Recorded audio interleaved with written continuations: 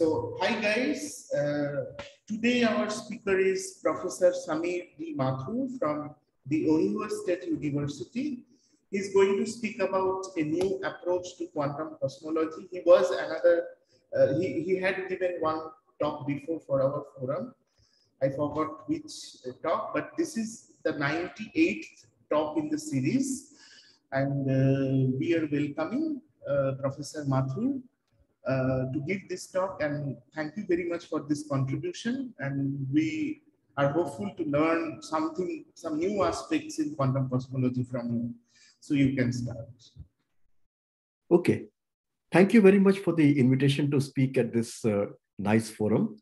So I want to share with you some thoughts I have been having about how to think about cosmology from first principles. And my ideas in this have been developing over some years, and they are listed in these archive preprints here.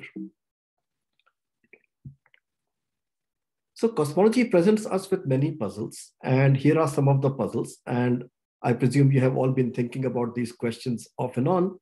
So why is the cosmological constant so small? What gives us the energy which is required to drive inflation? The black hole horizon gives us the entropy of the black hole, because we have this idea that the area upon 4 gives the entropy of the black hole. Now in cosmology, you have the cosmological horizon. So what is the significance of that? Does the area of that measure some entropy? But there is no entropy. We see that much which is inside the horizon. So what is it measuring? Then what is the Hubble constant value? Because if you try to measure it from the sky, there seems to be some tension these days. The values you get from observations between low redshift objects and from high redshift objects is not quite agreeing. So is there some explanation of that? And more generally, what is the role of quantum gravity in cosmology? So there are many, many deep questions like this and many others which you might have thought about. And in this talk, we will think about cosmology from a first principles approach to quantum gravity. And we will find that a new picture emerges for cosmology, and that picture has a bearing on all of these questions. So here is the plan of the talk. I'll first talk a little bit about the nature of the cosmological constant. And then I will talk about the quantum gravity equation of state at high energies. Like if you go near the Big Bang, can we say something about the equation of state from first principles? Then we will come to the place which really provides us the most information, the black hole information paradox. And from that, we will see that a new picture emerges for the vacuum of quantum gravity. The whole vacuum structure is different. We call this the vecro hypothesis for the vacuum, and this will be forced upon us from the black hole information paradox. And once we have this new picture of the vacuum, then we will see that it has implications for the observations in cosmology. So as we said before, you should, of course, keep stopping me and asking questions, but this is the plan of the talk. So let us begin with something very simple. If you look at the universe, then let's ask what happens when the universe expands.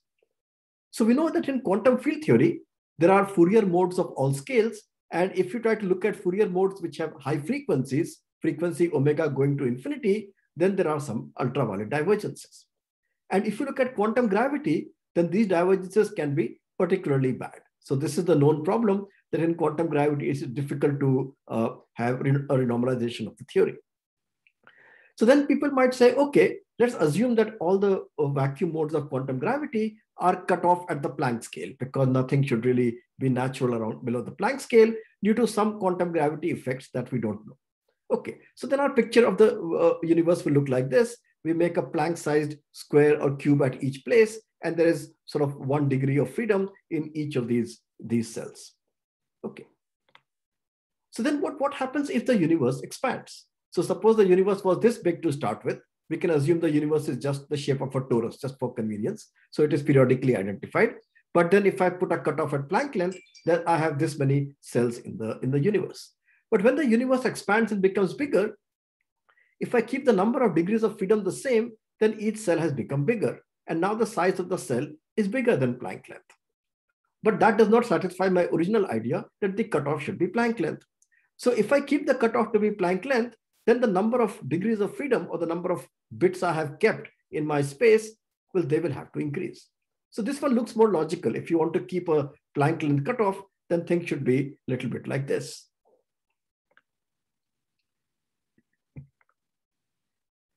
So now suppose we... Samir, I have a question. Yes. So in cosmology, we usually sometimes talk about the co-moving distances. Okay. Yes. So you were saying that that is not good, rather than keeping the Planck length as a cutoff and increasing the number of degrees of freedom, that is good. So in which sense you are saying? Could you please explain a little? So you can use the co-moving coordinates. That is just a coordinate. Okay. So you can use the co-moving coordinate, but the question is, where is the cutoff? So the question is, should the cutoff be in the co-moving coordinate, or cutoff should be in some fixed thing like Planck length? And the problem is, if the cutoff is in the co-moving coordinate, then it doesn't really make that much sense, because suppose you start with the time of inflation, then the whole universe was size of one marble, and today it is 3000 megaparsec. So whatever was one Planck length at the inflation time is very, very big now. So then the cutoff will be macroscopic today. And we know that is not true. So somehow the cutoff cannot be a fixed amount, because when the universe starts from maybe Planck size at the Big Bang and become 3000 megaparsec today the universe will be, the cutoff will be millions of miles. And that we of course know is not true. Yes. Does that answer what you were asking? Yes, yes, yes. Thank you. Yeah. Give me a second. Should have a comment. The point I would like to ask you is that what the problem with having 1 degree of freedom in a bigger cell? I thought the degrees of freedom should remain same. It doesn't matter whatever the volume of your box is. Yes. So that is exactly the issue I want to point out. In normal quantum mechanics, that's what I was about to say here. Okay. If you can actually if you keep the cutoff fixed like Planck length, then you can see that the number of degrees of freedom will increase. But so here I write the number of degrees of freedom will increase with time. At that point, I want to make why should the number of degrees of freedom increase just because the cell area or the cell volume is increasing? Why it is forced that the number of degrees of freedom will be increasing? Expanding inverse, does it say anything to us saying that number of degrees of freedom will be more? So that is, I'm actually trying to point out a puzzle. So let me just finish this slide and come back to your question. Okay. So what is going to happen is we are in some difficulty both sides, because if I say the cutoff remains Planck length, then the number of degrees of freedom have to increase. But in normal field theory, the dimension of the Hilbert space remains fixed. Like if you have some initial Hilbert space and some state in that Hilbert space of dimension, let's say 16, then after some time, the dimension of Hilbert space cannot increase, because in a unitary operation, the dimension of the Hilbert space stays fixed. But if I do that, it is like the first picture. But then the cutoff is not remaining Planck length. Then how do I have any policy about where I put the cutoff? So basically, if I put the so Samir, as I understand, basically you are bringing in the how do we define quantum mechanics, or what is the working principle for quantum mechanics, which is forcing us, can we increase the degrees of freedom, keeping the dimension of the Hilbert space same, which looks awkward from the quantum mechanics point of view. But that's what precisely we are being forced to open, how to remove that puzzle. Is this the point you are driving at? Yes, that is the point I'm driving at. How do we think about cutoff? People say that we should put cutoff at Planck length, but it is not so simple. You have to worry about the issue. So I'm just trying to point out that there is some difficulty in thinking about either way you think, there is some problem. Okay. So we can see that in normal field theory, we cannot increase the dimension of Hilbert space, but in a theory which includes gravity, it can be okay, because then you can say the Hilbert space is the union of all these possibilities. There's a universe with 16 bits, there's a universe with 25 bits, and all these possible spaces with different number of bits. The union of them you can say is the Hilbert space, and then you can say the evolution goes from here to here. If you put some cutoff, you have no choice but to say something like that. Samir, sorry. Why is gravity being chosen? Means I could have put in field theory, we put cutoff and various times like lattice, putting field theory and lattice, the similar question will come into picture. And the gravity theory, why is it being chosen that this is the problem with gravity theory? I thought that, let's say that even you are working in some any other weak interaction, and if I increase or decrease the energy in some scale, the same problem we will face about the Hilbert space dimension changing, degrees of freedom changing. Because at the end, so if you increase the energy, I don't see the issue. Like suppose you had normal field theory in a box, yeah, then the size of the box will not change. no, but right? that point I'm trying to understand is that how is gravity? Because gravity is a unique interaction. Looking from the interaction point of view, what is extra thing in the gravity that this is forcing us this problem, which So is the not extra there thing in is that other in gravity, the space, the metric can change. Okay, Because when the metric changes, the space expands. Yeah. All other interaction is not caring about space-time. Now, gravity is the thing because matter creates gravity. Anything happens to the matter if degrees of freedom increases. That is what you are trying to say about gravity, basically. Yes. So it is going to increase the size of space-time. But the point is, if you don't put cutoff at Planck length, then people say, how will we get the value of cosmological constant? Then it will be infinity. But they say it should be Planck scale because it is cut off at Planck length. But if you want to put some cutoff like Planck length, but the space-time expands, then what will happen? Either the number of degrees of freedom have to increase, or the cutoff will not be Planck length. Okay. If the cutoff is not Planck length, then you have no policy to put the cutoff. Yes. No, it's okay. The same thing I can ask also. Yeah, it's a bad thing that our predecessors have taught us how to do quantum mechanics or quantum field theory, but always they have assumed a Minkowskian space-time, or when they say chord space-time, the expansion of that chord space-time has never been taken.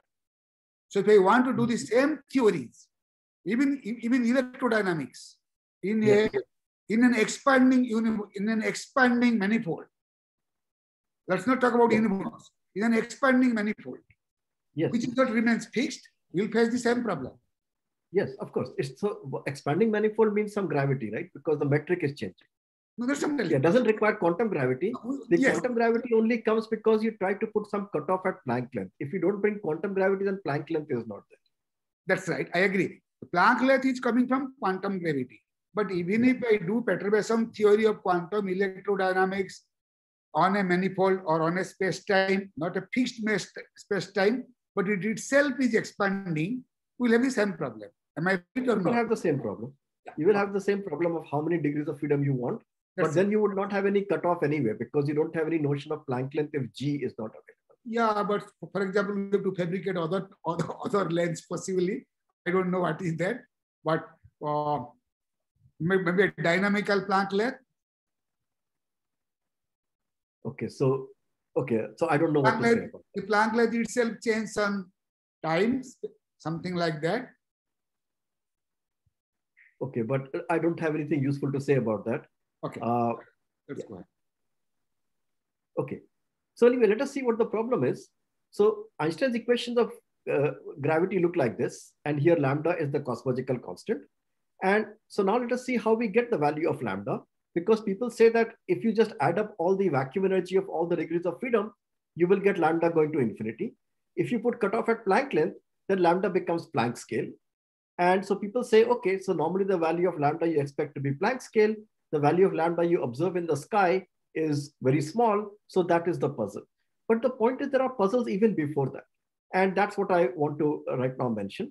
And this work has been, this kind of things have been discussed by many people before, and I have listed some names down here.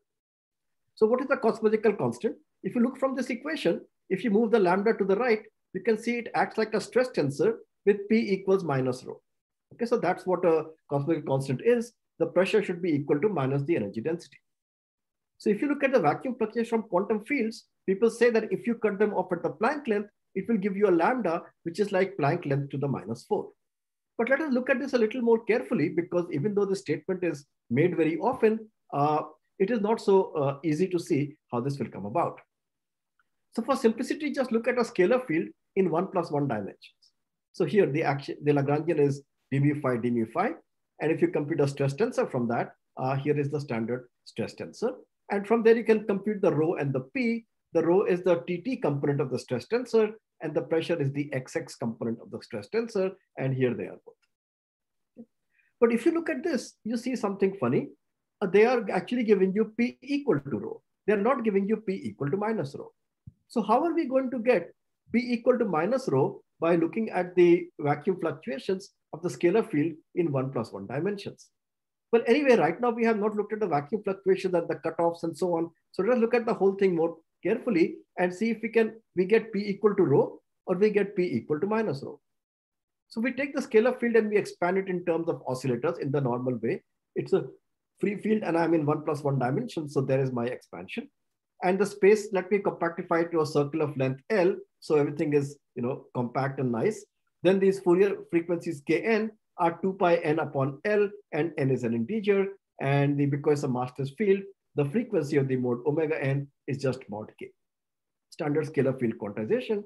So then if you compute the energy density rho, which is the vacuum expression value of T sub Tt, in the usual way, you end up summing over all the Fourier modes.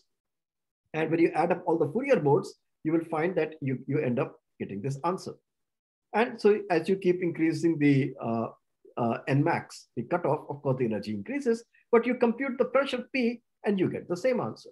And that is not surprising because we said T sub Tt is equal to T sub Xx. So you still get rho equals P. You have put the cutoff, but you're not getting rho equal to minus P. So how do we say that the vacuum fluctuations give us like a cosmological constant?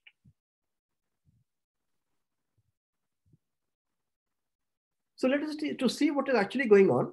Let's derive the pressure in a different way. If you have the energy in some box, then the basic thermodynamic relation is del E by del L, like change the length of the box with a minus sign, that is the pressure. Because the pressure times the distance, it gives the work. So the energy changes pressure times change in distance. So this is a standard expression for pressure in terms of energy. The energy in the box you can write as energy density times the length of the box because we are only in one dimension. So then if I do that, my expression for rho I take from the previous slide, that had a 1 by L squared. If I multiply by L, it has a 1 by L. I do the minus d by dl, and I get this. And if you look at the previous slide, you see this is actually rho. So not the same thing as what we had before. I'm still getting P equals rho. So now we have to put in the value of Nmax. What is Nmax? If my box size is L and my cutoff is L Planck, then Nmax is L upon L Planck. So I put in that value, then I'll get something which goes like the Planck scale. So that at least is true. You get the Planck scale physics if you put cutoff at Planck scale, but you get P equals rho, not P equals minus rho. Okay, so we are still there. And if you do the same thing for 3+1 dimensions, you get P equals 1/3 rho. It's the correct scale, the Planck scale, but it's not P equals minus rho. And why do you get 1/3 rho? Well, whenever you start with a massless field, you get a traceless tensor. And if P is equal to 1/3 rho, that's the traceless condition. Okay, so we still don't have P equals minus rho. So why do people say that the vacuum fluctuations will produce a cosmological constant?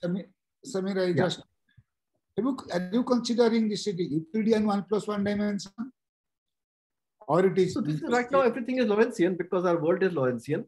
But right now it doesn't make much difference because I'm just looking at the state at a given time and just the usual quantization of the state and the vacuum state. If you're not evolving the state, it doesn't matter whether you're evolving in Euclidean time or Lorentzian time.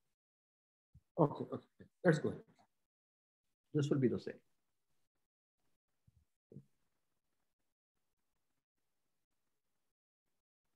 So let's see.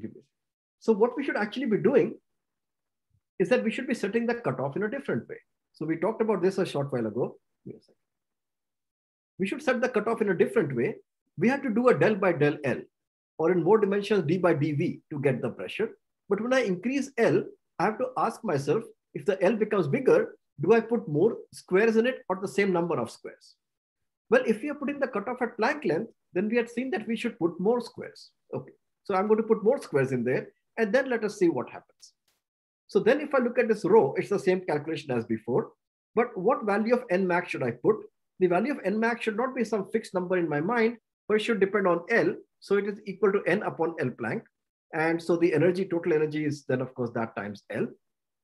And now if I do this, my Nmax is not a number I fixed once, but instead of Nmax, I use L. So when the length changes, I'm actually going to increase the number of degrees of freedom. My Nmax will actually increase. I will have more Fourier modes in there. If I take that and I compute minus dE by dL, this time I find P equals minus rho. So finally, I do manage to get the cosmological constant, but the physical way in which I did, and also in 3+1 dimensions, I do that, I get P equals minus rho. And then you get a thing which looks like lambda because P is minus rho. And the scale, of course, is again the Planck scale, which is, of course, far too large. But at least what we have seen so far is that to get just the form of the cosmological constant with P equals minus rho, you already have to realize that if you put a cutoff at Planck length, Then when you take the pressure, you have to compute by assuming that when the universe expands, the number of Planck cells also increase. Okay, that may not be unreasonable, but at least we have learned something. But now we are stuck at the problem that the value of lambda is too large. So now what do you do? So people sometimes use dimensional regularization to get the vacuum energy. And if you use dimensional regularization of the theory of some scalar field, let us say, then you get P equals minus rho automatically because everything is covariant. So it will automatically be proportional to eta mu nu. But the answer is very counterintuitive. Your cutoff scale is something like capital M, that's some UV cutoff. But the mass of the scalar field comes here. So if you had a master scalar field, you actually get 0. Now that doesn't agree with our normal intuition that the vacuum fluctuations of Fourier modes is giving the vacuum energy, and that's going to give the cosmological constant. For massless field, you actually get 0. If you have a scalar field with a normal mass, the energy density of rho you get from the dimensional regulation is actually negative, not even positive. For fermionic field, it is actually negative. And so it's not even clear what all this number means, and still depends on the UV cutoff, which you can now put equal to the Planck scale. So what happens is if you do it by dimensional regulation, you can get some number, but the number has no direct physical meaning for us because we have already seen that there are a lot of physical issues involved in understanding how the ultraviolet theory is giving a cosmological constant. But this is just some mathematical thing which is giving some answer, and it's not even clear that answer has anything to do with the idea that vacuum fluctuations cost energy. And even the sign is opposite for a scalar field. So then people said, let's try something like supersymmetry, because then the energy of bosons and fermions can cancel, the divergences cancel, maybe that's good. But then SUSY is broken at the TeV scale or higher from observations today, and then you will get a vacuum energy which is of the order of the TeV scale, which is certainly not what we see. Okay, so that's also not working very well. Then in string theory, people try models like the KKLT model and so on to get cosmological constants, but they normally end you up in anthropic arguments. And even that model people have argued is actually not consistent anyway. So things have not been working very well with these kinds of attempts also. So all I'm saying right now with all this is that there is no clear understanding of the cosmological constant along the lines of it being the vacuum energy of quantum fields. So we don't actually understand what sets the zero of the vacuum energy. So what we will actually argue is that there's a completely different picture of the vacuum of quantum gravity. It does not have that much to do with what is happening at the Planck scale. So normally one thinks that all the issues of quantum gravity happen at the Planck scale. So a picture of the vacuum is like this.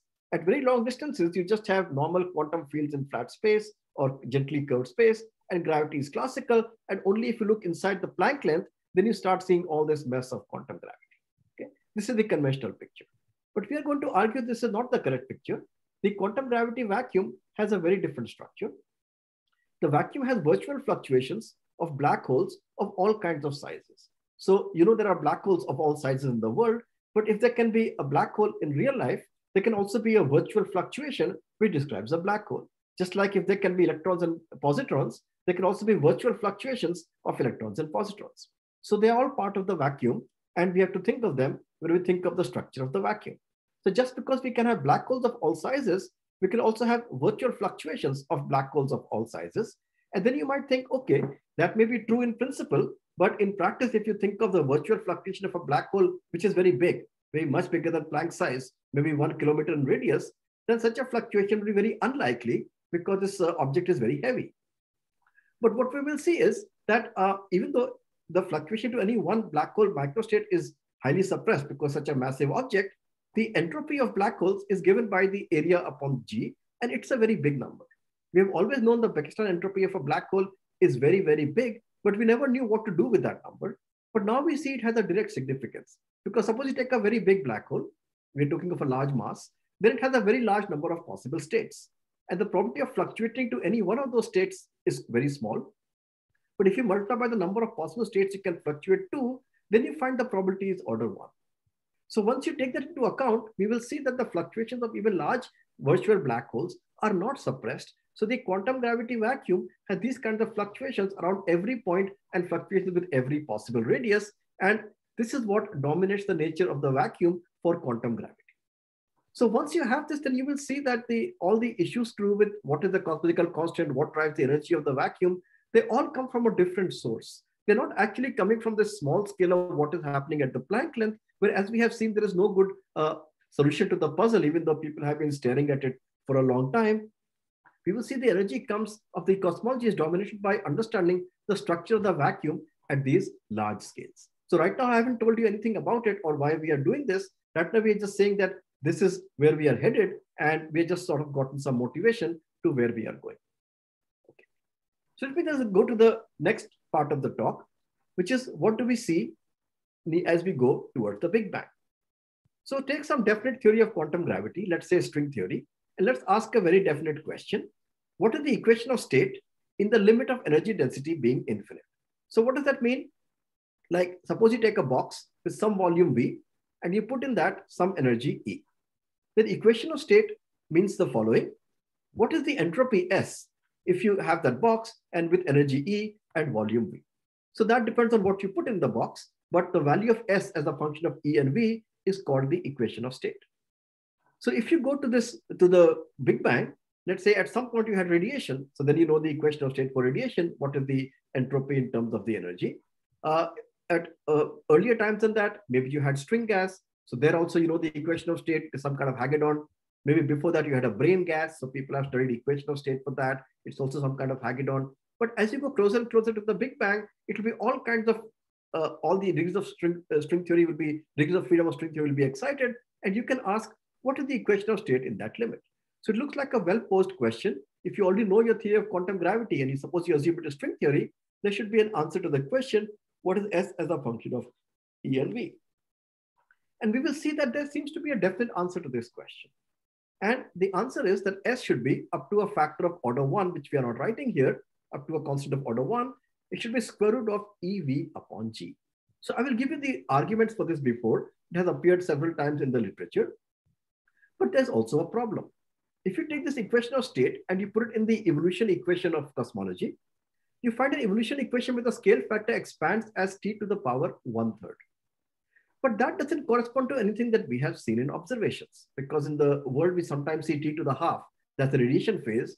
We see t to the 2/3, that's the dust phase, but we have never seen t to the 1/3. Now, it's possible that that happens very close to the Big Bang and is then washed out because of inflation, so we don't actually see it. But anyway, we don't have any evidence for this t to the 1/3. And we also see that when you get into this phase, it's very difficult to get out of this phase. So you can start puzzling, why are we not seeing this phase t to the 1/3? Because this seems to be the unique equation of state that you get at high energies from any theory of quantum gravity. Okay, but we will see that this conflict, that we are being forced into this particular equation of state and we're not seeing this equation of state, it will actually be resolved once we come back to this picture of the gravitational vacuum, that there is structure of these virtual black holes at all sizes. This will actually come back and resolve our puzzle. So we are not actually talking anything about this structure right now. Just trying to right now understand, how do you get this equation of state and how does it give this particular expansion? This is a very basic part of cosmology, which hasn't been focused on very much by people, and I just want to bring it to your attention. So let us talk about this issue from first principles. And this was the question. Suppose you take a box and you put some energy in that box. Suppose you just put radiation. Then you know the equation of state is that the entropy goes like e to the power 3/4. Okay. So we know we put more and more energy and the entropy increases like e to the 3/4. Then if you put even more energy in the box, you want to get even more entropy. How will you get that? Then people say, okay, let's make a black hole in there.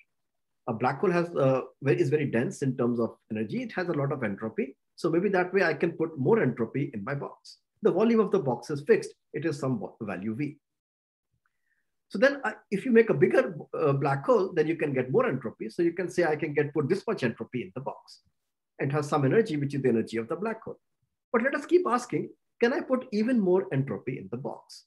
So at first you would think I can't put any more entropy in the box because a black hole has the most entropy and this is the biggest black hole that can fit in the box. So how can I put more entropy in the box? But it's an easy way to see that you can put actually much more entropy in the box. So instead of putting one black hole in the box, which has some energy E1, and the entropy of that, let's say, call it S1, it's the area upon 4 for this black hole. Instead of putting one black hole, let us put lots of different black holes. So it's a lattice of black holes. So imagine putting all these different black holes, and the total energy of this might be something else. Let's call it E2, and the total entropy of this will be some S2. But you can see the entropy now is actually more. So how do you see it is more? You can see it is more from the following argument, the area of this is roughly the area of the walls of this box, right? Apart from a factor of some 4 pi by 3 or something, it's the same area as factor of 4 pi. It's like the same as the area of the box. Let's forget the factor of order unity. But now if you look at the area of all these black holes and you add them to get the new entropy S2, the area of this black hole is given by the area of this box, area of this black hole is given by the area of this box, and so on. So I have to take the area of all these boxes. But now you see the outside walls of these boxes, this wall, this wall, this wall, this wall, it already makes up the area of the old box. And then I extra get the area of all these walls of the boxes. You see all these areas are extra. So there's much more area in all these boxes than there was in just the outer box. So if I add up the areas of all these black holes, it's going to be more than the area of this. So now you can see I put much more entropy in the box. So at first this may look surprising to you because you have some belief at the back of the mind. Many people have this belief that one black hole sort of gives the maximum possible entropy. But now we are finding if you break the black hole into many black holes, it actually has more entropy. So what goes wrong with our original intuition that a black hole has the most entropy, single black hole? And the answer is if you actually compute the energy of all these black holes, you'll find the energy is much more than the energy of a single black hole. So what the intuition we have that one black hole maximizes the entropy is actually coming from a slightly different setting. If you actually say that my energy is given, some fixed energy, then the maximum entropy you can get by making it into one big black hole.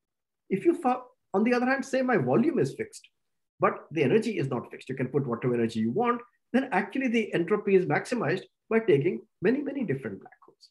Okay, so it's still true that if I take all these black holes and I merge them into one big black hole, then the entropy will be even more. But then what will happen is the volume will be much bigger. It will not fit in my box. So anyway, what we are interested right now is if you fix the volume and then I keep increasing the energy, then how much entropy can I fit? And in that situation, you can see taking many black holes has more entropy than taking one black hole. Why is this thing relevant? Because in cosmology, what happens is that the volume is sort of fixed. At a given time, I have some volume in my universe. Let's assume the universe is, let's say, like a torus. Then at that time, I can maximize the entropy by putting lots of different black holes, just the way that we have seen. And then you will say, okay, why don't they merge into one black hole and become bigger? Because that has even more entropy. Well, the universe will have to expand to do that, but it can expand only at some rate. It cannot immediately expand.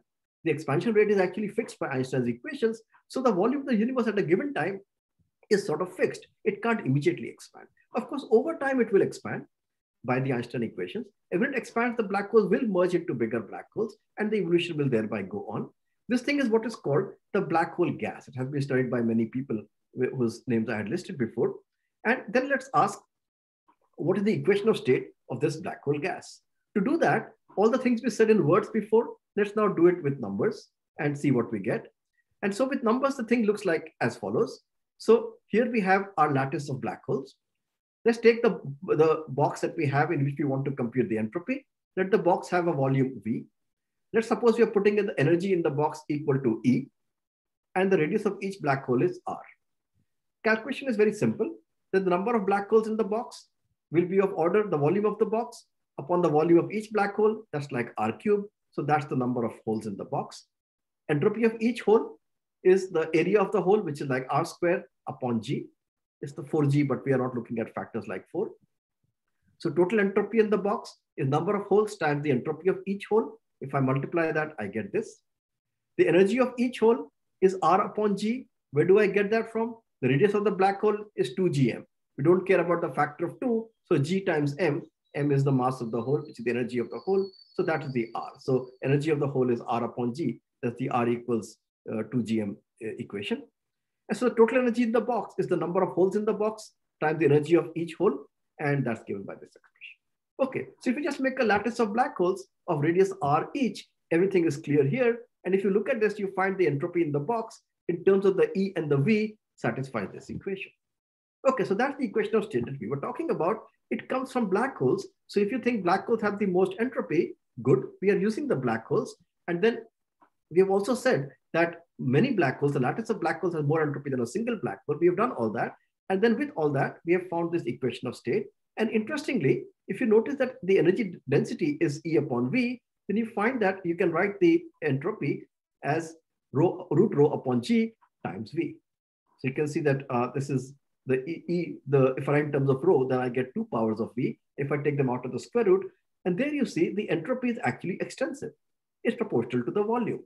So people often say that in gravity, the entropy is proportional to the area, like surface area, because the black hole entropy comes from surface area. But that is not actually true. The actual entropy in a box is maximized by a lattice of black holes, and the lattice of black holes actually gives the entropy as proportional to the volume. It is extensive, proportional to the volume, like all other entropies in the world are extensive. This is also extensive. And even though I worked here for 3+1 dimensions, you can do this in any number of dimensions, and you actually get the same expression. So it's a rather beautiful and universal answer. You get the same expression. So then if you go to string theory and you say, what should I take as the equation of state over here? Then the natural conjecture would be that the answer for the entropy should look like this. But because it's extensive, I can write in terms of entropy density. Little s is S upon capital V. And so you get this equation. Let's put a constant k of order unity to make it an equality, just some number of order unity, and then S equals k root rho over G. So this looks like a very universal equation of state that you get if you try to use the idea of black holes having a lot of entropy. Interestingly, the same equation of state comes also in a different way. So far, we have not used any string theory. But suppose you start using string theory, you can ask the question in a different way. Our question remains the same. Take a box of volume V. In the box, you put some energy E. And the question was, what is the entropy in the limit E going to infinity? But now we are going to put 2 conditions. First of all, if you have string theory, then in string theory, you have S dualities and T dualities. What is a T duality? T duality says that the length of any of the cycles of this torus can be changed to 1 over L. So the length is L. I make it 1 over L, the theory is invariant. If everything is invariant, the entropy should be invariant, right? So it should be invariant under all T dualities.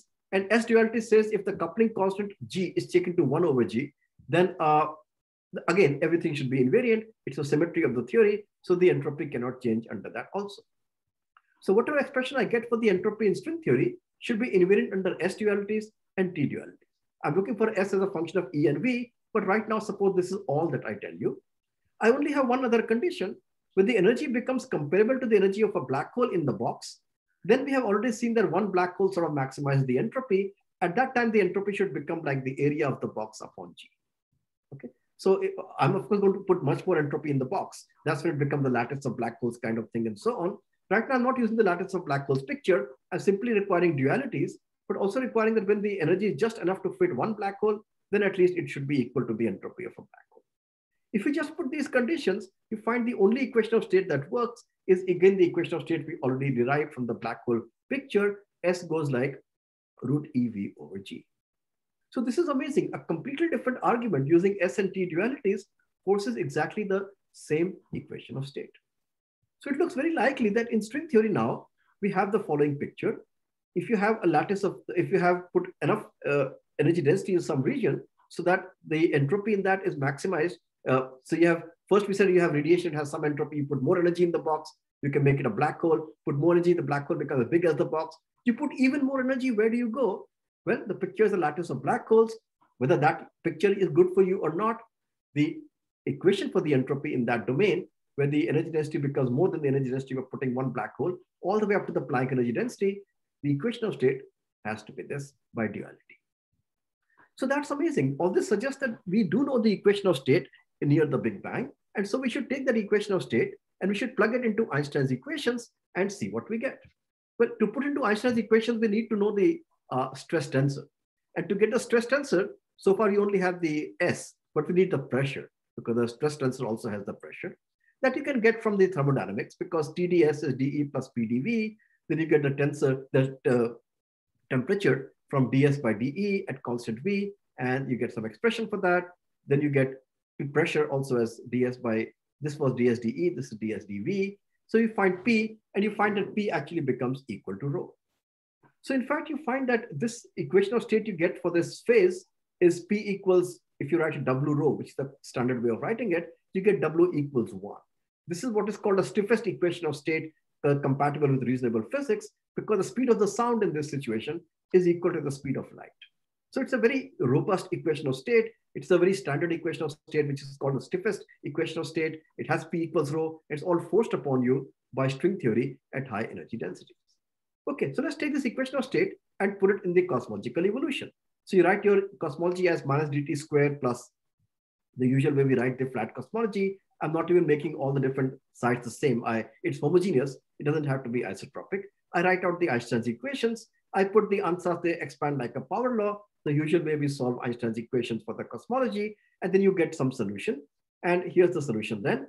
And of course, now I will just specialize it to the isotropic one. And if you specialize to the isotropic expansion, with that, you find the scale factor goes as t to the power 1/3. Okay, and this is the puzzle I was pointing to, because we do not have any evidence for the t to the 1/3 from from the observations in the sky. So what could go wrong with this logic? The equation of state we have is so universal. Yes, question. So in 3 plus 1 dimension, you said that the scale factor goes as t to the power 1/3.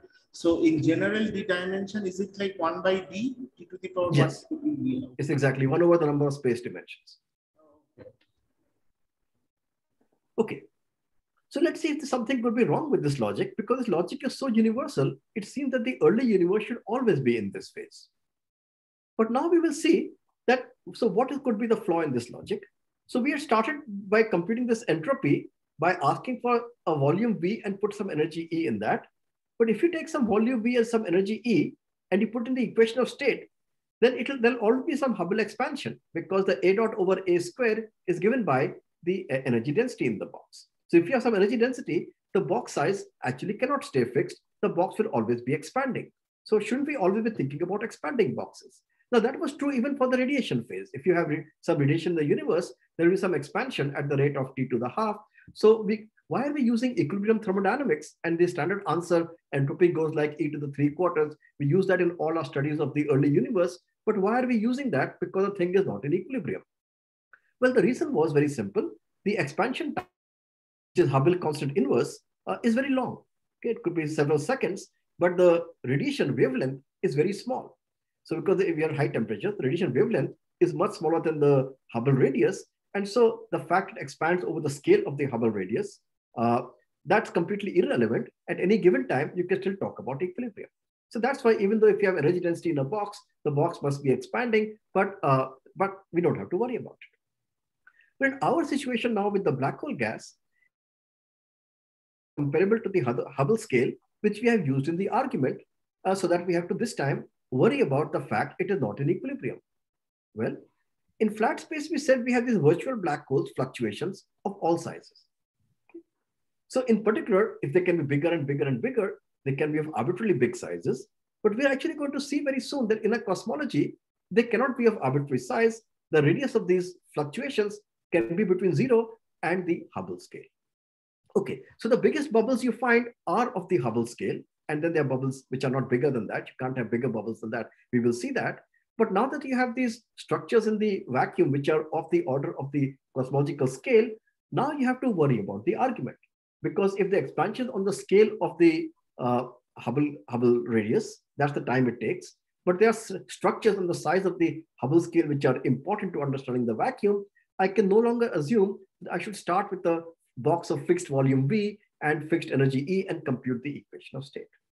So that's how the argument that you must have the t to the 1/3 expansion rate is not forced upon us. So it allows us to get out of this conflict with observations that we don't see the t to the 1/3 in the sky.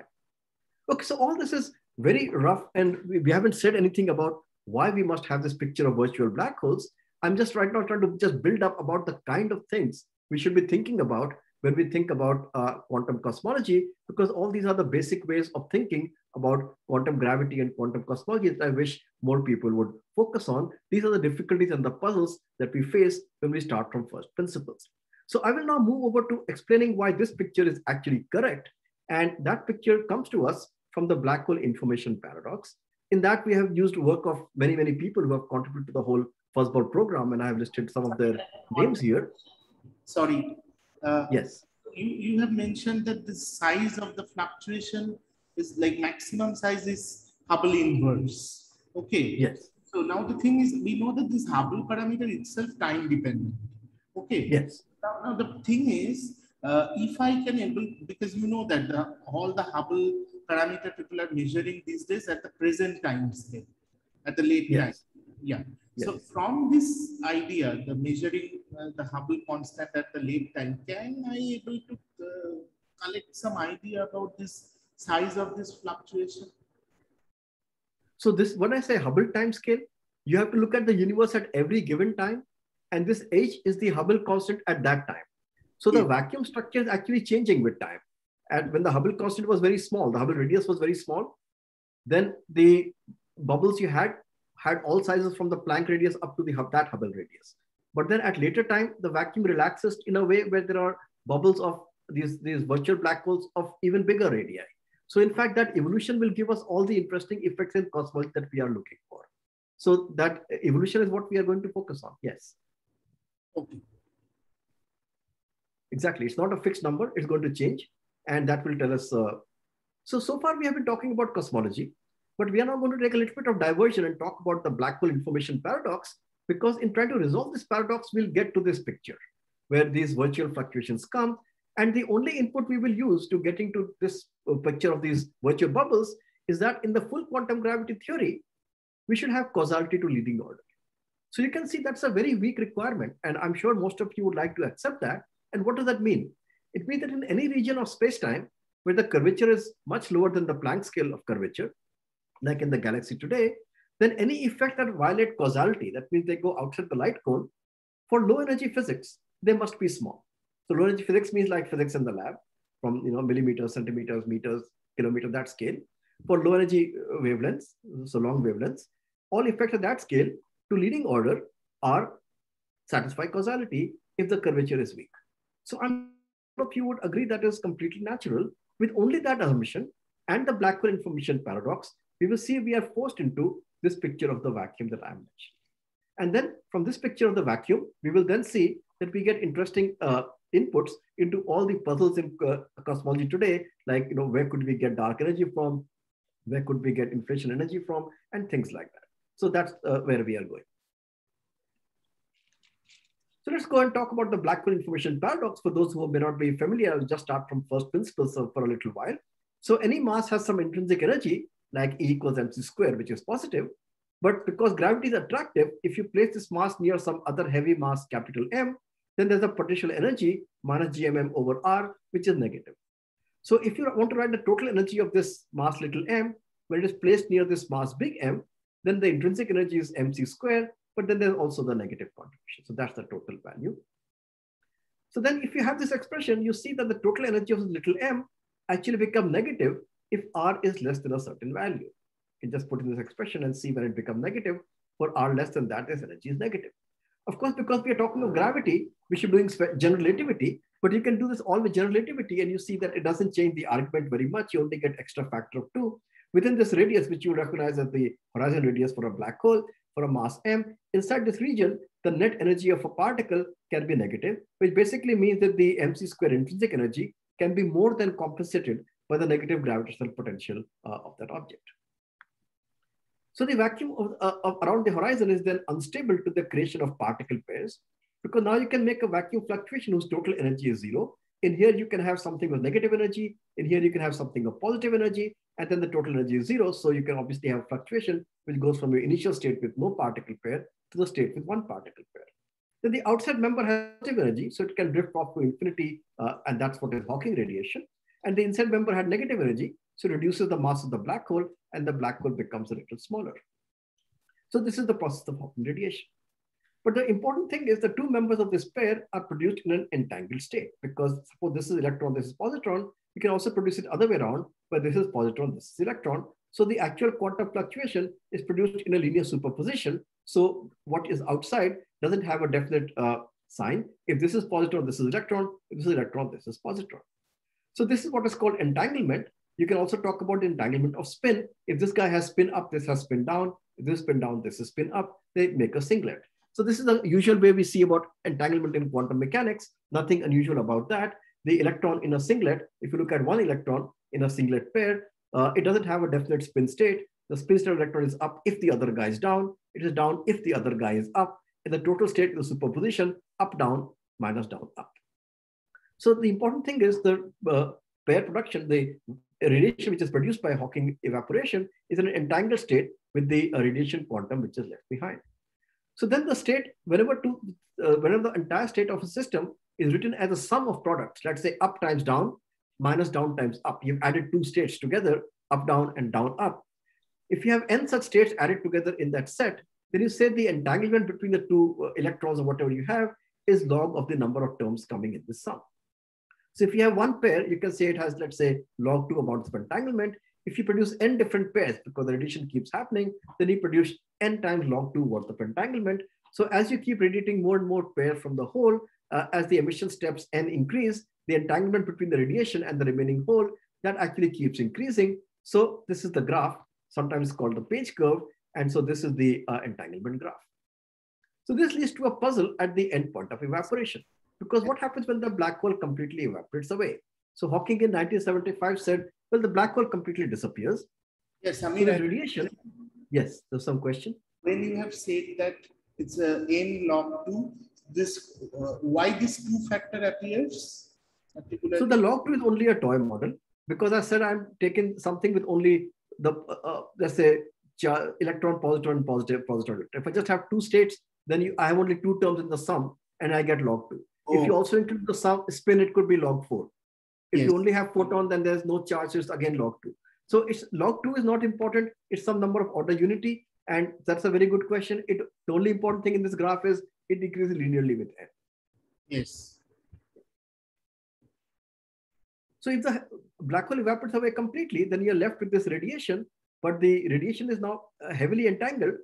It was entangled till the black hole evaporated. It has all this entanglement n log 2. But now what it is entangled with is no longer there. So that's a big problem, because there's nothing wrong with one electron being entangled with another electron which is very far away.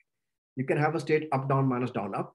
But if the other electron disappears from the universe, then it's a serious problem, because the first electron has no state at all.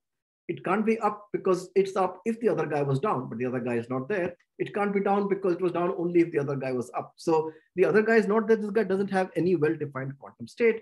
And that was what is called the breakdown of quantum mechanics. So Hawking said that when a black hole forms and evaporates, you lose the unitarity of quantum mechanics, because you start with a star, which is a well-defined state. Then you make a black hole, then you make pair production. In the end, you only have the radiation. But in the radiation, you don't have a well-defined state. So you start with a well-defined initial state.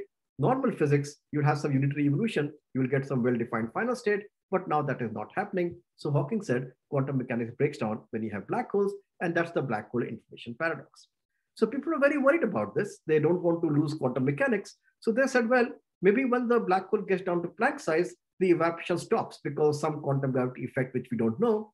But then there's a heavy amount of entanglement between the remnant, well, what remains here is called the remnant, and the radiation, this n log 2 amount of entanglement, which means the remnant must have a large number of states. Obviously, it has many states because all these different electrons are in there. Some have spin up, some have spin down. So if there are n electrons, there are 2 to the n possible states in here.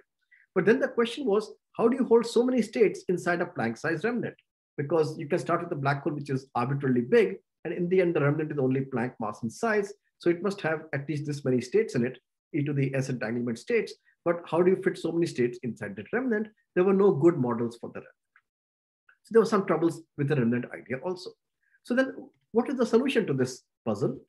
So both the possibilities are giving us some trouble. If you completely evaporate the black hole, then this thing doesn't have any state. If you leave a remnant, then the question is, how do you make a remnant? How do you make something which is so small and has arbitrarily many states? So this is what is called the black hole information paradox. So in the black hole, why did the paradox come? Because in the black hole, the entanglement just kept rising because this pair production way of producing the pairs. But in normal bodies, that doesn't happen. In normal bodies, like a piece of coal, suppose that a photon is emitted by an atom. It is completely possible that the atom is emitted with the the photon is emitted with the remaining atom, because the photon comes out as spin up, the atom may be left with spin down. If the photon comes out as spin down, the atom is left with spin up. So if the initial atom was in a singlet, after it emits a photon, then the photon and the atom together make a singlet, but each of them is entangled with the other one.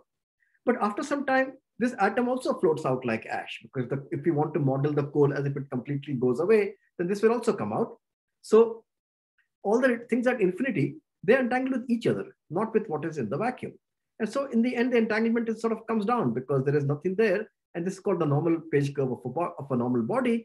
But in the black hole, because you're getting it out of the vacuum, the production is happening from the vacuum, the entanglement keeps going up, and that's what leads to the paradox. So let us see how we're going to solve this puzzle. But first, people worried that could there be some small errors in Hawking's calculation, and could that perhaps resolve the problem? Suppose whatever Hawking said the state was, suppose there was some small correction to the state.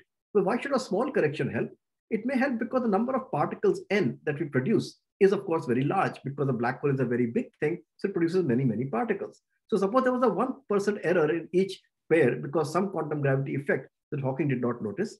Is it possible that if you produce more than 100 pairs, everything will get corrected and the entanglement will go away and the graph will come down? So people for a long time were thinking that something like that would happen.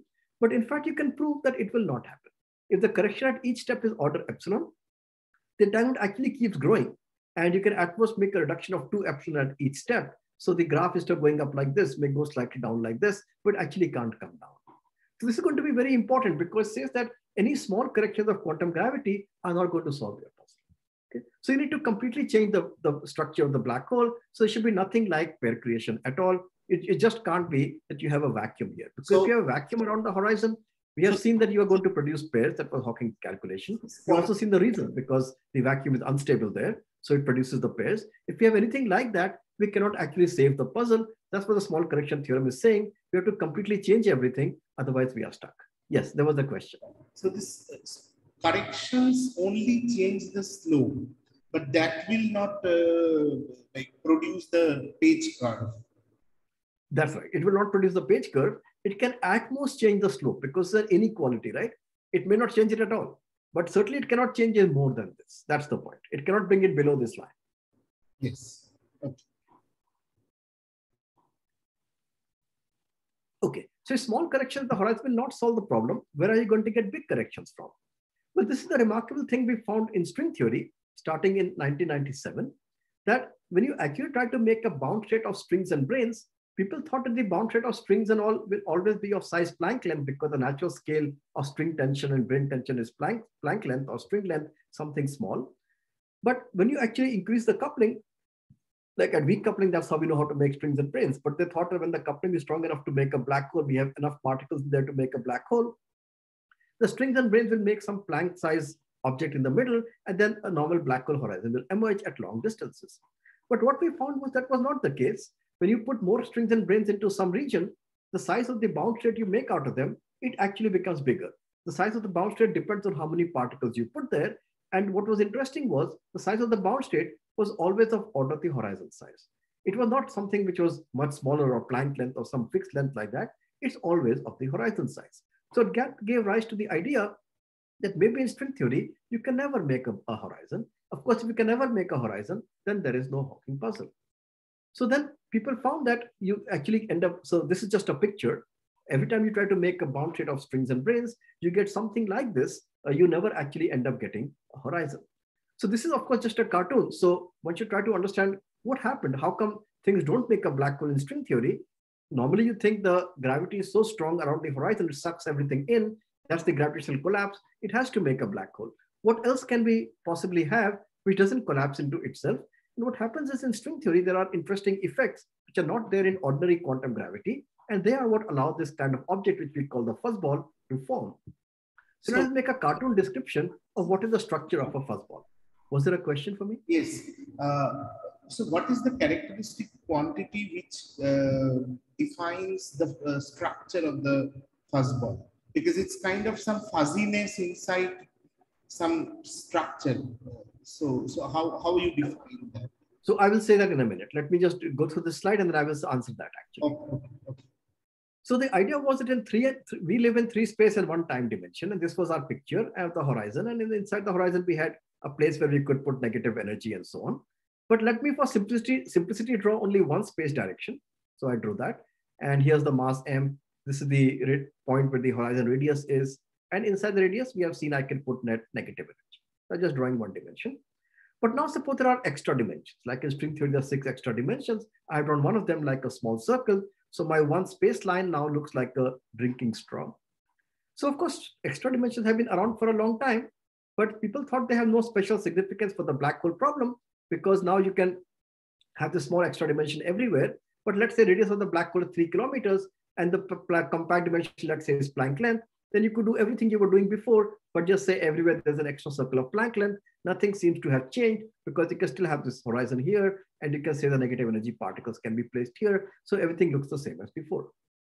But now actually a completely different topological structure is possible. You take that drinking straw, you cut off the middle part and you discard it away. And then the ends of the drinking straw, you smoothly close like this, like the end of a cigar. Now this is a new topology. You cannot make this if you didn't have the extra dimension, because then you won't close this smoothly like a cigar. Then you will just have a line, and suddenly at the end of the line, you will fall into nothing. So you shouldn't have that. Right now, that's not happening. This is a smooth manifold. You come like this, you smoothly go back here. You come like this, you smoothly go back here. It's a completely smooth manifold. But now the region inside where I had all the negative energy things, they are not even there. But what about the initial mass m which made the black hole? Where has that gone? Well, if I have to have this curvature, that effectively equals energy, and all that mass m of the black hole is sitting in this curvature. So this completely new topology which I have just talked about, this was in 1 dimensions. In more dimensions, something similar will happen. You take this entire region which is of order radius 2m, and you remove it from space-time and you throw it away. Then everywhere in space-time, you have a small circle. As you radially approach this place of where you throw away this interior, so you seem to have a boundary. When you come there, you close off this completely like this. You come here, you close this off completely. Okay.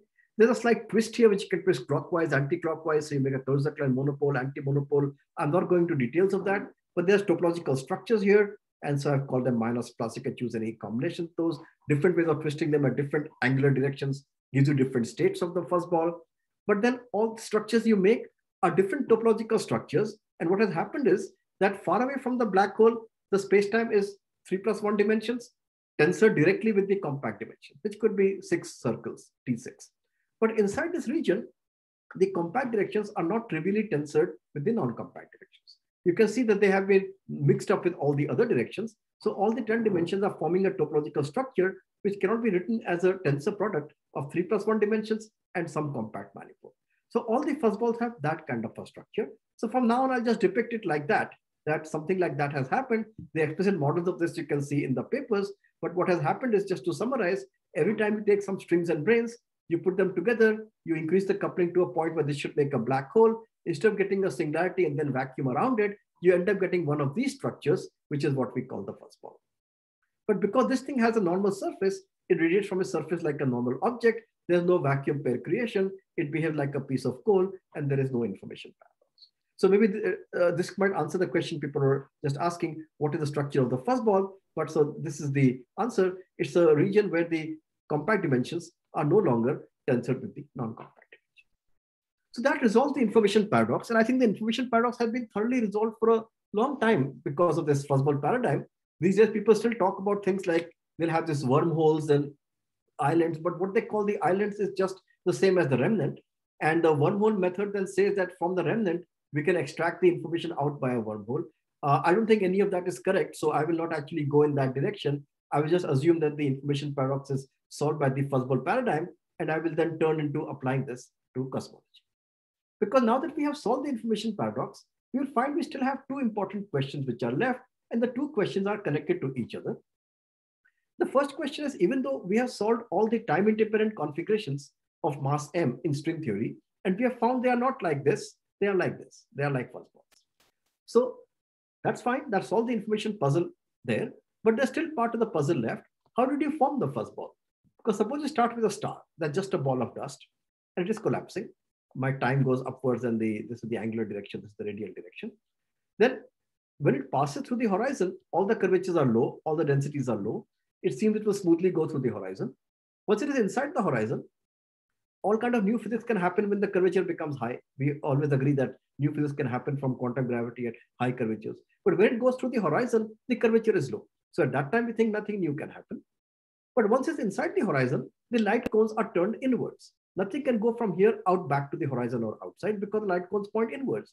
So if you cannot violate causality, at least not in any large way, then whatever new physics happens here, it cannot change the horizon. If it cannot change the horizon, you will have the pair production like this, and you will be back to the information puzzle. So how did we avoid the information puzzle? How did these new effective cause fuzzballs that create fuzzballs, how can they happen? Because when the dust is passing through the horizon, nothing big is happening. It's all low curvature. So what triggers the formation of a fuzzball? If nothing triggers it and something new can happen here, then it cannot now come back and affect the horizon, because whatever new happens here is tied because of the light cones to stay only its effects inside. But then you might say there could be small effects which could leak outside the horizon. Small quantum gravity effects can do anything, but that won't solve the puzzle, because the small correction theorem tells us that small effects will not solve anything. So this is the puzzle I want people to focus on, that if I don't have any big effects happening right at the horizon scale, then how am I going to get out of the standard puzzle? This is what people are always worried about. When the ball passes through the horizon, nothing big is happening. Once it goes inside the horizon and goes to a singularity, you can invoke new effects, but what can they do? So let me take the question. There was a question. Yeah, Samir, I was asking the questions to start. Where our discussion was, the vacuum actually has many black holes, let's say. Suppose I will consider charged black holes as well as positively charged black holes and negatively charged black holes, and I will put them also vacuum. Will they not give an extra? They will annihilate among themselves, etc. Nothing stops them to coming into each other, merging each other, annihilating each other. So by take those facts into account, annihilation and creation of black hole pairs inside the vacuum, will some of our arguments which we are discussing will change? Have you thought about that? Yeah. So you're saying, what about the creation and annihilation of vacuums and of black holes? They can interact, they can merge. That's what you're worrying about, right? Yes. Both of them can merge. Yeah. So that's a very relevant question, but let me just go back to an earlier slide to answer that. It's very important that that does not happen for the following reason. So you remember that I was showing you these pictures about how to get the most entropy. Yeah. So suppose you have this phase where you have lots of black holes. Let's even take neutral black holes, because even they can merge. So the point is, if you make these black holes merge and become one black hole, but suppose the volume is fixed, right? Now, suppose I don't allow the volume to expand. This thing actually has less entropy than this. We check that because the sum of these areas is more than the area of one black hole. So just for entropic reasons, it cannot merge. Our intuition that black holes like to merge is only coming when you put the black hole in asymptotically flat space, empty space, in which case these guys can merge and the black hole will become bigger. This is what we had on this earlier slide, that if I let them merge and become one black hole, I can get even more entropy, and that is true, but it will not fit in the original box. So if my volume is fixed, then if I try to merge them into one black hole, my entropy goes down, so it will not merge. Now in cosmology, when we come to that, because the space is repeating, like there's something here, but there's something somewhere else also. So in cosmology, if you say these guys want to merge and make one big black hole, they don't have the space to do that, because these guys are there, they'll run into those guys. So in cosmology, we have to think about fixed volume rather than fixed energy. And that's where the intuition changes. Yeah, that's right. But what I was wondering is that will this, when two black holes of opposite charge will merge, and they may not give you a bigger black hole. So all those vacuum fluctuations are already included in the picture. So when I draw this picture that you have these vacuum fluctuations, these fluctuations are coming, they are going, they can merge, they can break, they can do everything. But we will just see that for entropic reasons, the fluctuations have to be there. Because even when you think of electron-positron fluctuations, they are coming, they are going. Sometimes they make a positronium, just like a black hole, right? So there can be positronium fluctuations also, because positrons are bound to electron and positron. So positronium fluctuation will come, it will disappear. So absolutely, electron-positron can be created, they can form positroniums, that's like a merger, then they can break again, all that is happening. Okay. And the other point I was worrying is that even in 3+1 dimension, suppose instead of only black holes, if I consider there are brains also, means black brains inside our vacuum, will they make any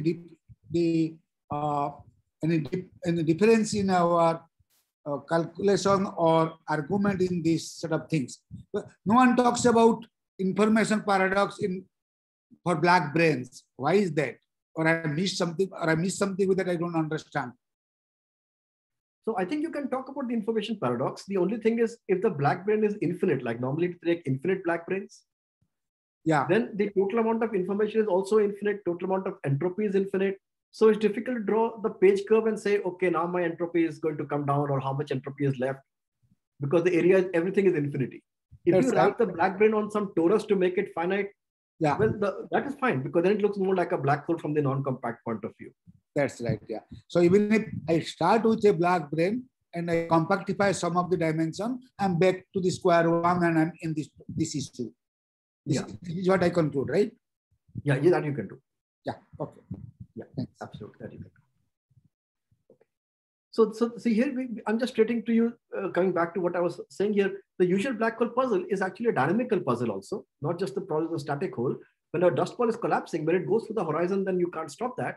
And once it's inside, whatever you do, it can't affect the thing. So how do you ever get out of the puzzle? So the second related question to this is, which is now going to connect us back to cosmology. The black hole puzzle has something very direct to say about cosmology. If you look at an expanding cosmology, then you have a cosmological horizon, and there instead of light cones pointing inwards, then everything is just time reversed. Outside the cosmological horizon, the light cones point outwards. So here, if you just reverse the direction of time, because you can always take t to minus t, because we always have CPT invariance in the world, the universe looks like this. If you just change the direction, then the light cones point inwards, and you can see this is just like the picture of the black hole. Now, this is what is the difference from the black hole, of course. In the black hole, you have some dust inside, and then you have the horizon, the light cones are pointing in. But then outside, you have empty space. But in the universe, of course, there's dust filling all the way. So then you may say this is not like the black hole. So how do we connect the cosmology problem to the black hole? But we can do that using the Birkhoff theorem. And the Birkhoff theorem says that if you have a spherically symmetric dust configuration, then if you take the outside part of some region of radius r, it cannot affect what is happening inside, because it's spherical symmetry. Even in Newtonian mechanics, if something is spherically symmetric, then the gravity of the stuff outside doesn't affect what happens inside some radius r. So the outside you can change completely or remove. But the same is also true in general relativity. The Birkhoff theorem holds in classical general relativity. So if we throw away the outside, we can make it the vacuum. The inside should have the same evolution as before. So in fact, this is a well-known fact. The dust collapse of a dust ball has the same equations as the equations of cosmology, because the cosmological equation for dust, if you throw away the outside, the inside has to evolve the same way, whether the outside was present or not. And that's exactly the same evolution as a dust ball. Okay, so actually, because the Birkhoff theorem, there's a very close connection between cosmology and the black hole. You can see it looks exactly the same. So you can say, okay, the Birkhoff theorem may not hold with quantum mechanics or quantum gravity. It's a classical theorem, so there could be some small corrections. So maybe you cannot map the cosmology of the black hole exactly, but you can almost map it, because the small corrections will not change anything. And the small correction theorem tells us that the information paradox is not going to be solved by any small corrections.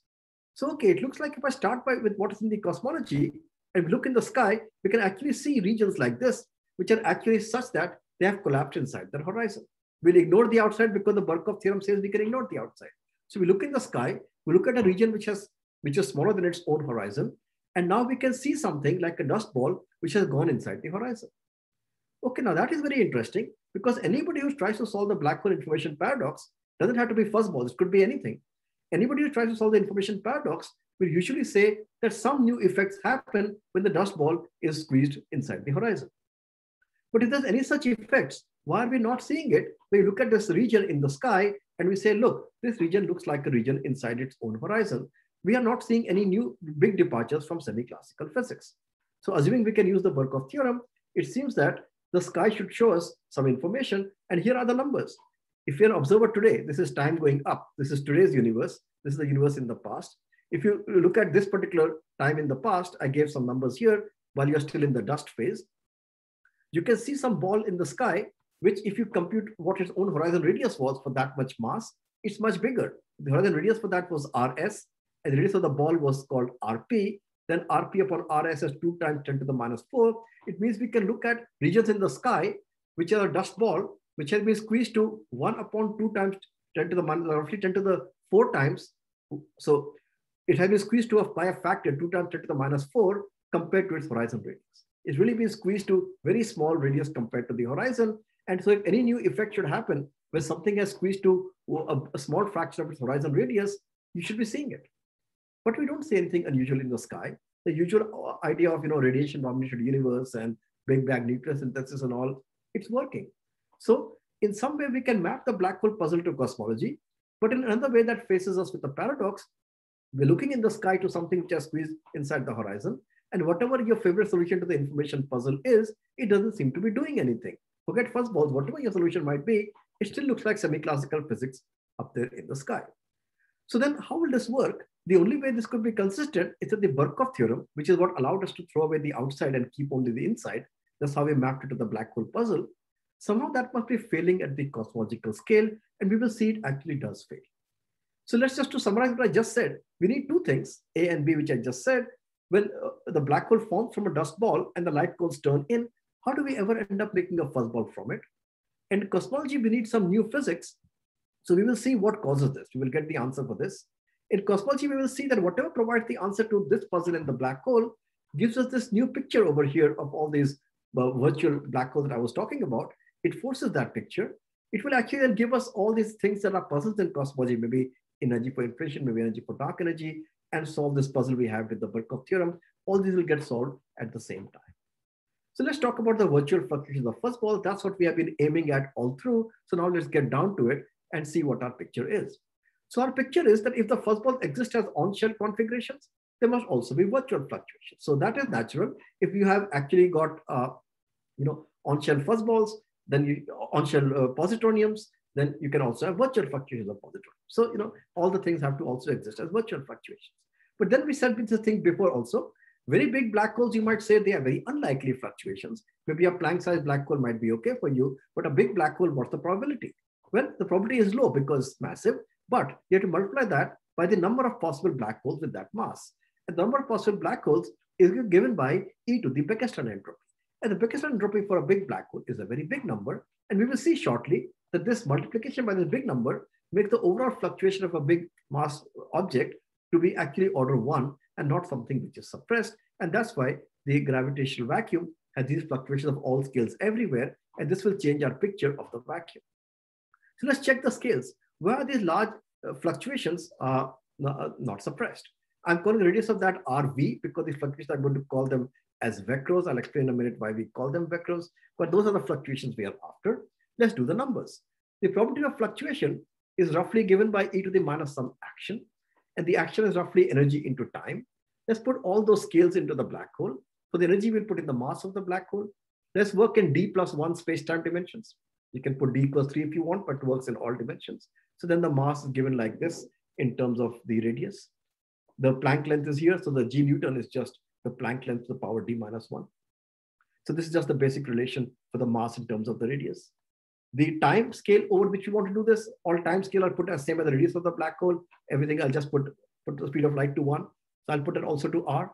So the action I must use, it comes out like this. It's just the radius of the black hole upon the Planck length to the power d-1.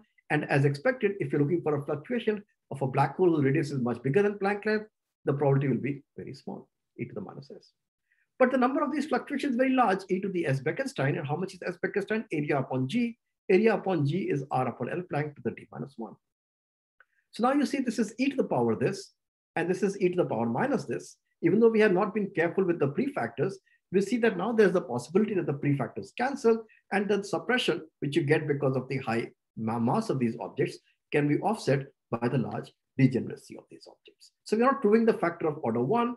We have given indirect arguments for that in other places, but right now I'm just going to take that as an assumption that this cancellation actually happens. And so there's no suppression, because without that, we will see we actually cannot solve the information paradox. The other thing we wanted to say about these fuzzballs, the reason we call them vecros, is that these fuzzballs, it turns out, are very interesting objects. If you try to compress them, they don't want to compress. If you try to stretch them, they don't want to stretch. They're sort of like balls and springs joined to each other. So when you try to do anything to them, compress or stretch, it costs you extra energy. Well, that we can see from the fuzzballs we have made. We know what fuzzballs look like, and I have not shown you much about the structure of the fuzzballs, but you can imagine they were roughly had some kind of topological structure, and if you were to squeeze the topological structure, its energy goes up. If you were to stretch it, its energy also goes up. So you can think of it like a molecule. If you squeeze a molecule, its energy goes up. If you stretch its energy goes up. It has a given topological structure. It just wants to be at that given radius. Well, how much is the energy which you get if you do squeeze it? Well, there are some indirect arguments about fuzzballs, and they suggest that the energy cost, suppose you change the radius by a factor of order 1, suppose delta is 0.5. then the energy change that the energy you have to put in to do that is of the order of the black hole radius, black hole mass of that radius.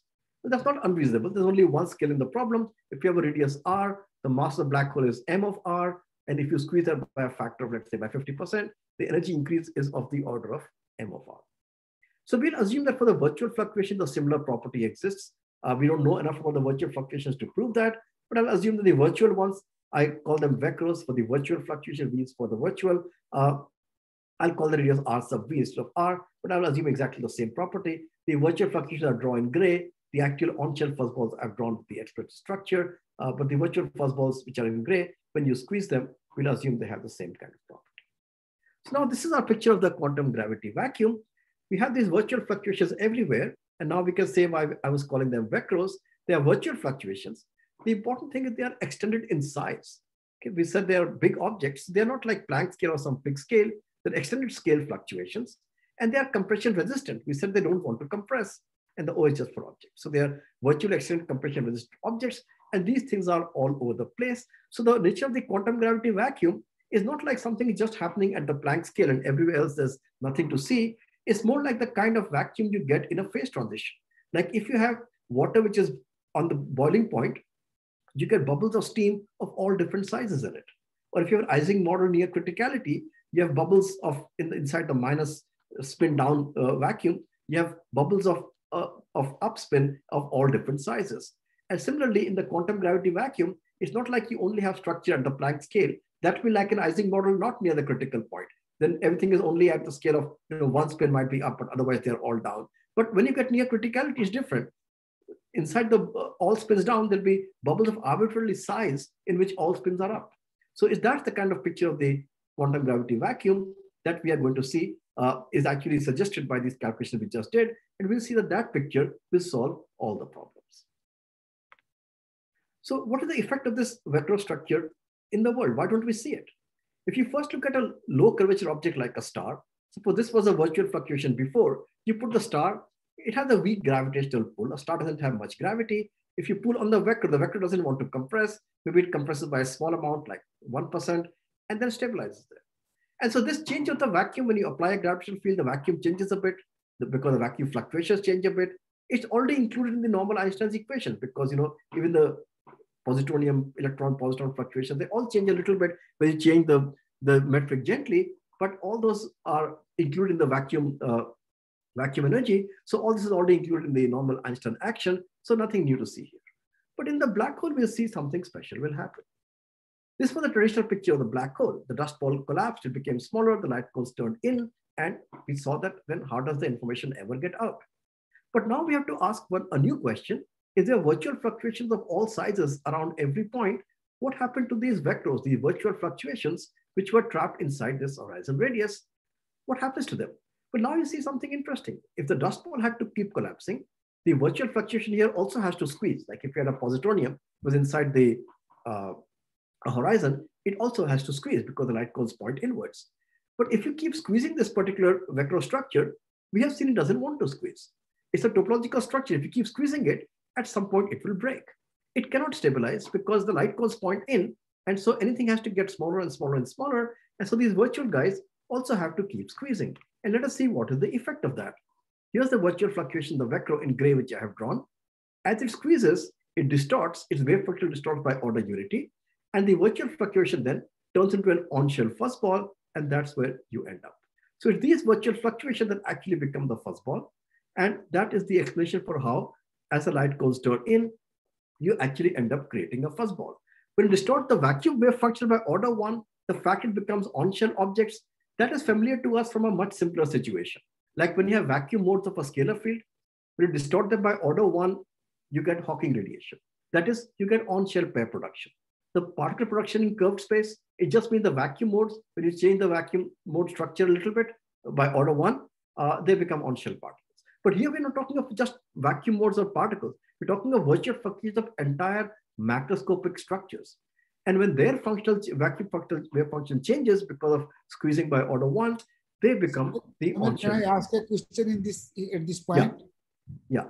Well, if this is the vacuum fluctuation we are talking about, and this is the true vacuum should have also the black holes or whatever give rise to the structure of fudge balls we are telling. In Yes. our defining equations of pressure and energy density, all right, we took the vacuum expectation value of energy momentum tensor. In Yes. the true quantum picture, when we are discussing this, we are supposed to take the expectation value of this new vacuum we are talking of, not the what Yes. creation operator destroys or creates or Yes. annihilation operator destroys the vacuum.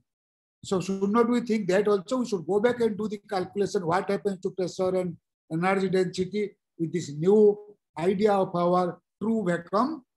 Yes, that's exactly what I'm saying. So the reason we had all the discussion in the beginning of the talk about the normal scalar fields and how we get from that, we will now realize that that was all completely misplaced, and that's why it was not going anywhere. Absolutely. The real scale of energy in the quantum gravity vacuum is completely dominated by these objects. Yes. And if you, let's say, have some very high curvature, then you can't form black holes bigger than the curvature scale. You can't get this kind of vacuum energy. And these kind of effects control the entire energy of the vacuum. It has nothing to do with the Planck scale. And that's why we have not been able to solve the cortical constant problem for a long time, because I think we have not understood the nature of the vacuum. We kept thinking it was something happening at the Planck scale, but the important effects are not at the Planck scale. Because if they were at the Planck scale, you can never resolve the information paradox. Because this argument of the small correction theorem tells you that this is the important thing which I have at the bottom of this slide. If there are no extended structures in the vacuum, like this gray vecro I have drawn here, if everything was local, then the equivalence principle tells you every point on the surface of the star can go into this without any problem. And once it is inside, causality tells you you can't do anything. So if there's nothing extended which can see that the closed up surface has formed, if there's nothing extended, it can only see local physics. Only local physics can never see that a horizon is forming, because that's a global object.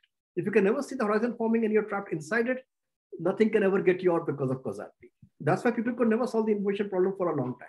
So you need the extended structures in the vacuum, otherwise the puzzle cannot be solved.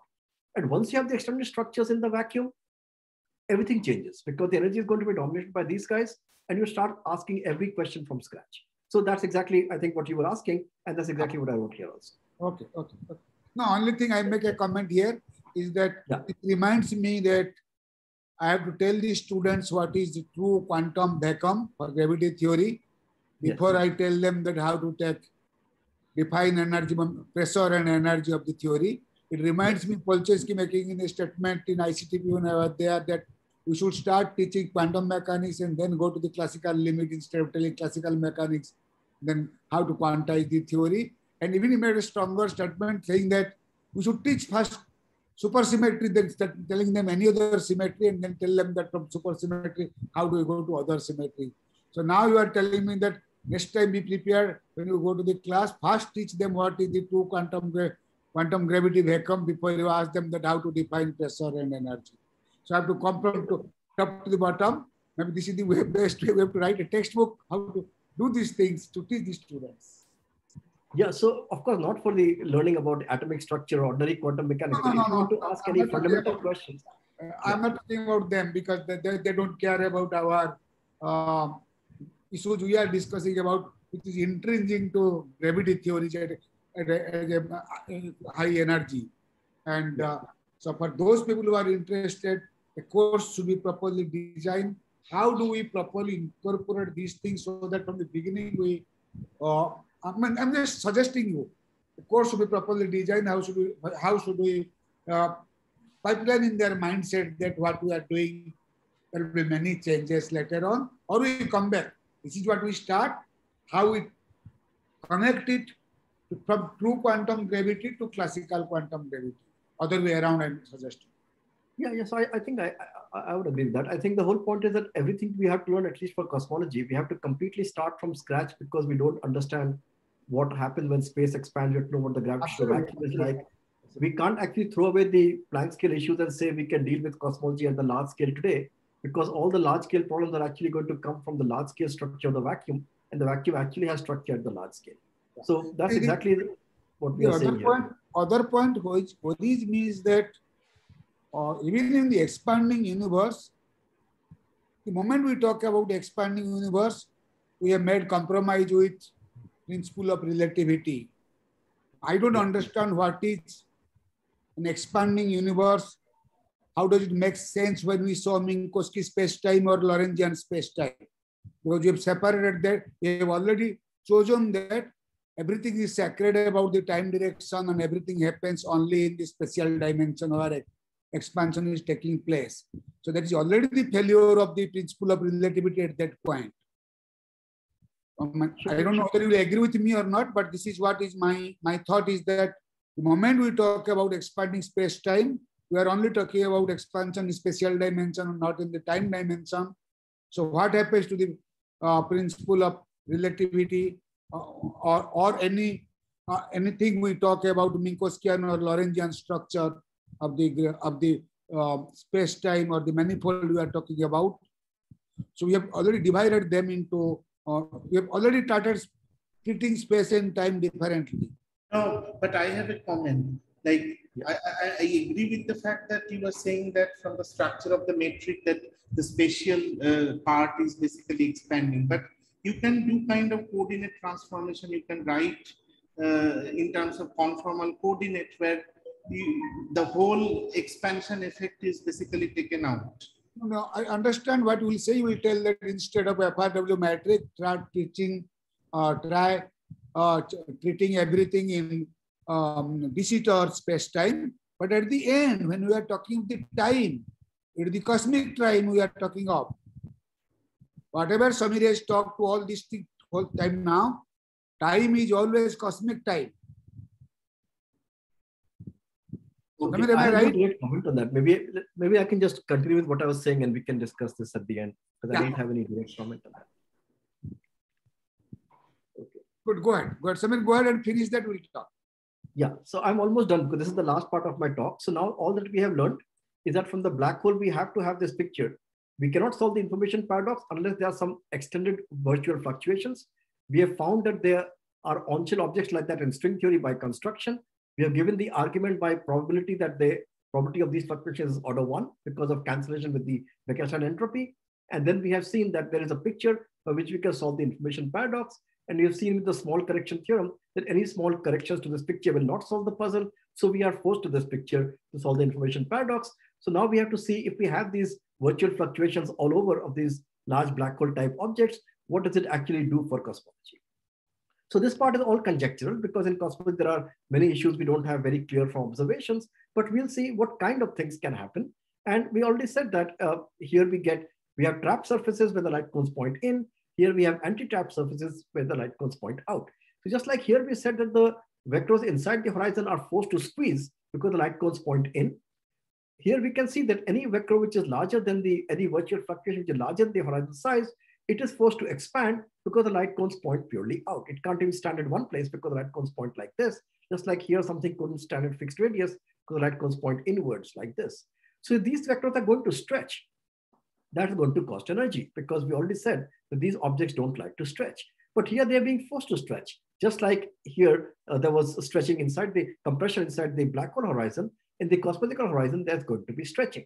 So this is the role of how the cosmological horizon is going to be play a role which is analogous to the black hole horizon. And now we have to see what it means.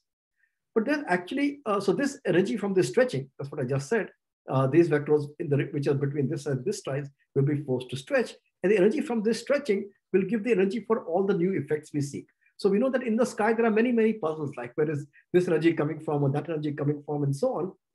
You will see that the energy of stretching of these vectors is of the right scale for these kinds of energies because on the scale of the closure energy density. And then because we see these vectors stretching and the macroscopic scale is going on and can be an extra source of energy, it can come in perhaps to solve exactly all the difficulties that we have. Okay? But at this point, we will see a big difference between Minkowski space and the cosmological situation. In Minkowski space, we had vectors of all sizes. Right? We saw that and saw that the fluctuation will have all possible sizes. And we needed that because otherwise, if they sort of stopped at, let's say, 1 kilometer radius, then if you make a black hole of 10 kilometer radius, the puzzle for that will not be solved. So we needed them to be of all different sizes.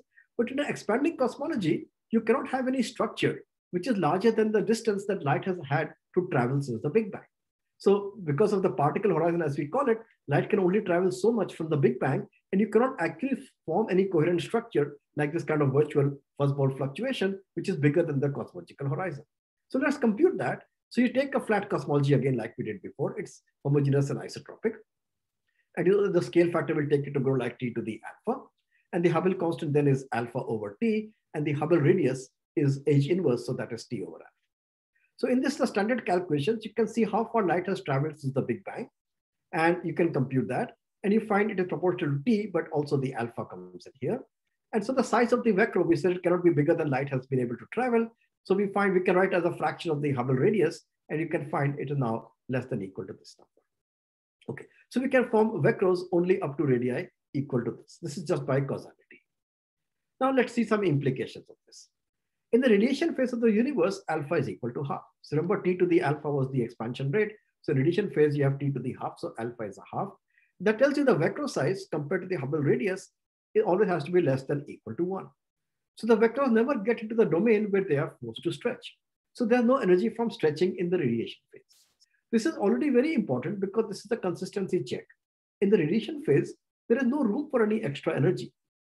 Very little room, because there the Big Bang nucleosynthesis puts a very strong constraint on how fast things can expand. Like even if you have one extra neutrino or one less neutrino, you get into trouble with how fast things are expanding, because then you won't produce as many neutrons as you require for the amount of helium you see and so on. So it's very nice that in the radiation phase, there's actually none of this extra energy. But let us see what happens when we get to the dust phase, because the dust phase alpha is 2/3. So now if you look at this r upon the scale of the vectors, now all the time that they are between, this radius is between 1 and 2, that is bigger than the Hubble scale and all the way up to twice the Hubble scale, this region. Vectors in this region will be forced to stretch. Okay, so now the moment you enter the dust phase, then there's going to be some energy from the stretching of these objects. You can also compute how much they will stretch, because after they'll stretch, but after some time, every radius comes inside the cosmological horizon. So you can see up to what point they will stretch. So you can see they at least have to stretch by this much. Okay, so what is the consequence of this stretching? We have seen when the radiation phase turns to the dust phase, that's when this stretching will happen. And this will lead to some extra energy, which is not part of the usual way we think about the semi-classical energies that is available in the sky. But what is the scale of this energy? So we had noted the scale of this energy. We said, if you compress it by order 1 or stretch it by order 1, when delta is order 1, the extra energy you get is of the order of a black hole of mass of the order of for a radius of the order of the radius of the object you're looking at. Okay, how much is this in the cosmological terms? So let us set the radius of the object to be the Hubble radius. Then the energy which will come from its stretching by order 1 is the mass of something of the order of that radius, the Hubble radius. And so that is this. This is the R equals GM scale of the black hole. And that gives us the energy density, which is of this order.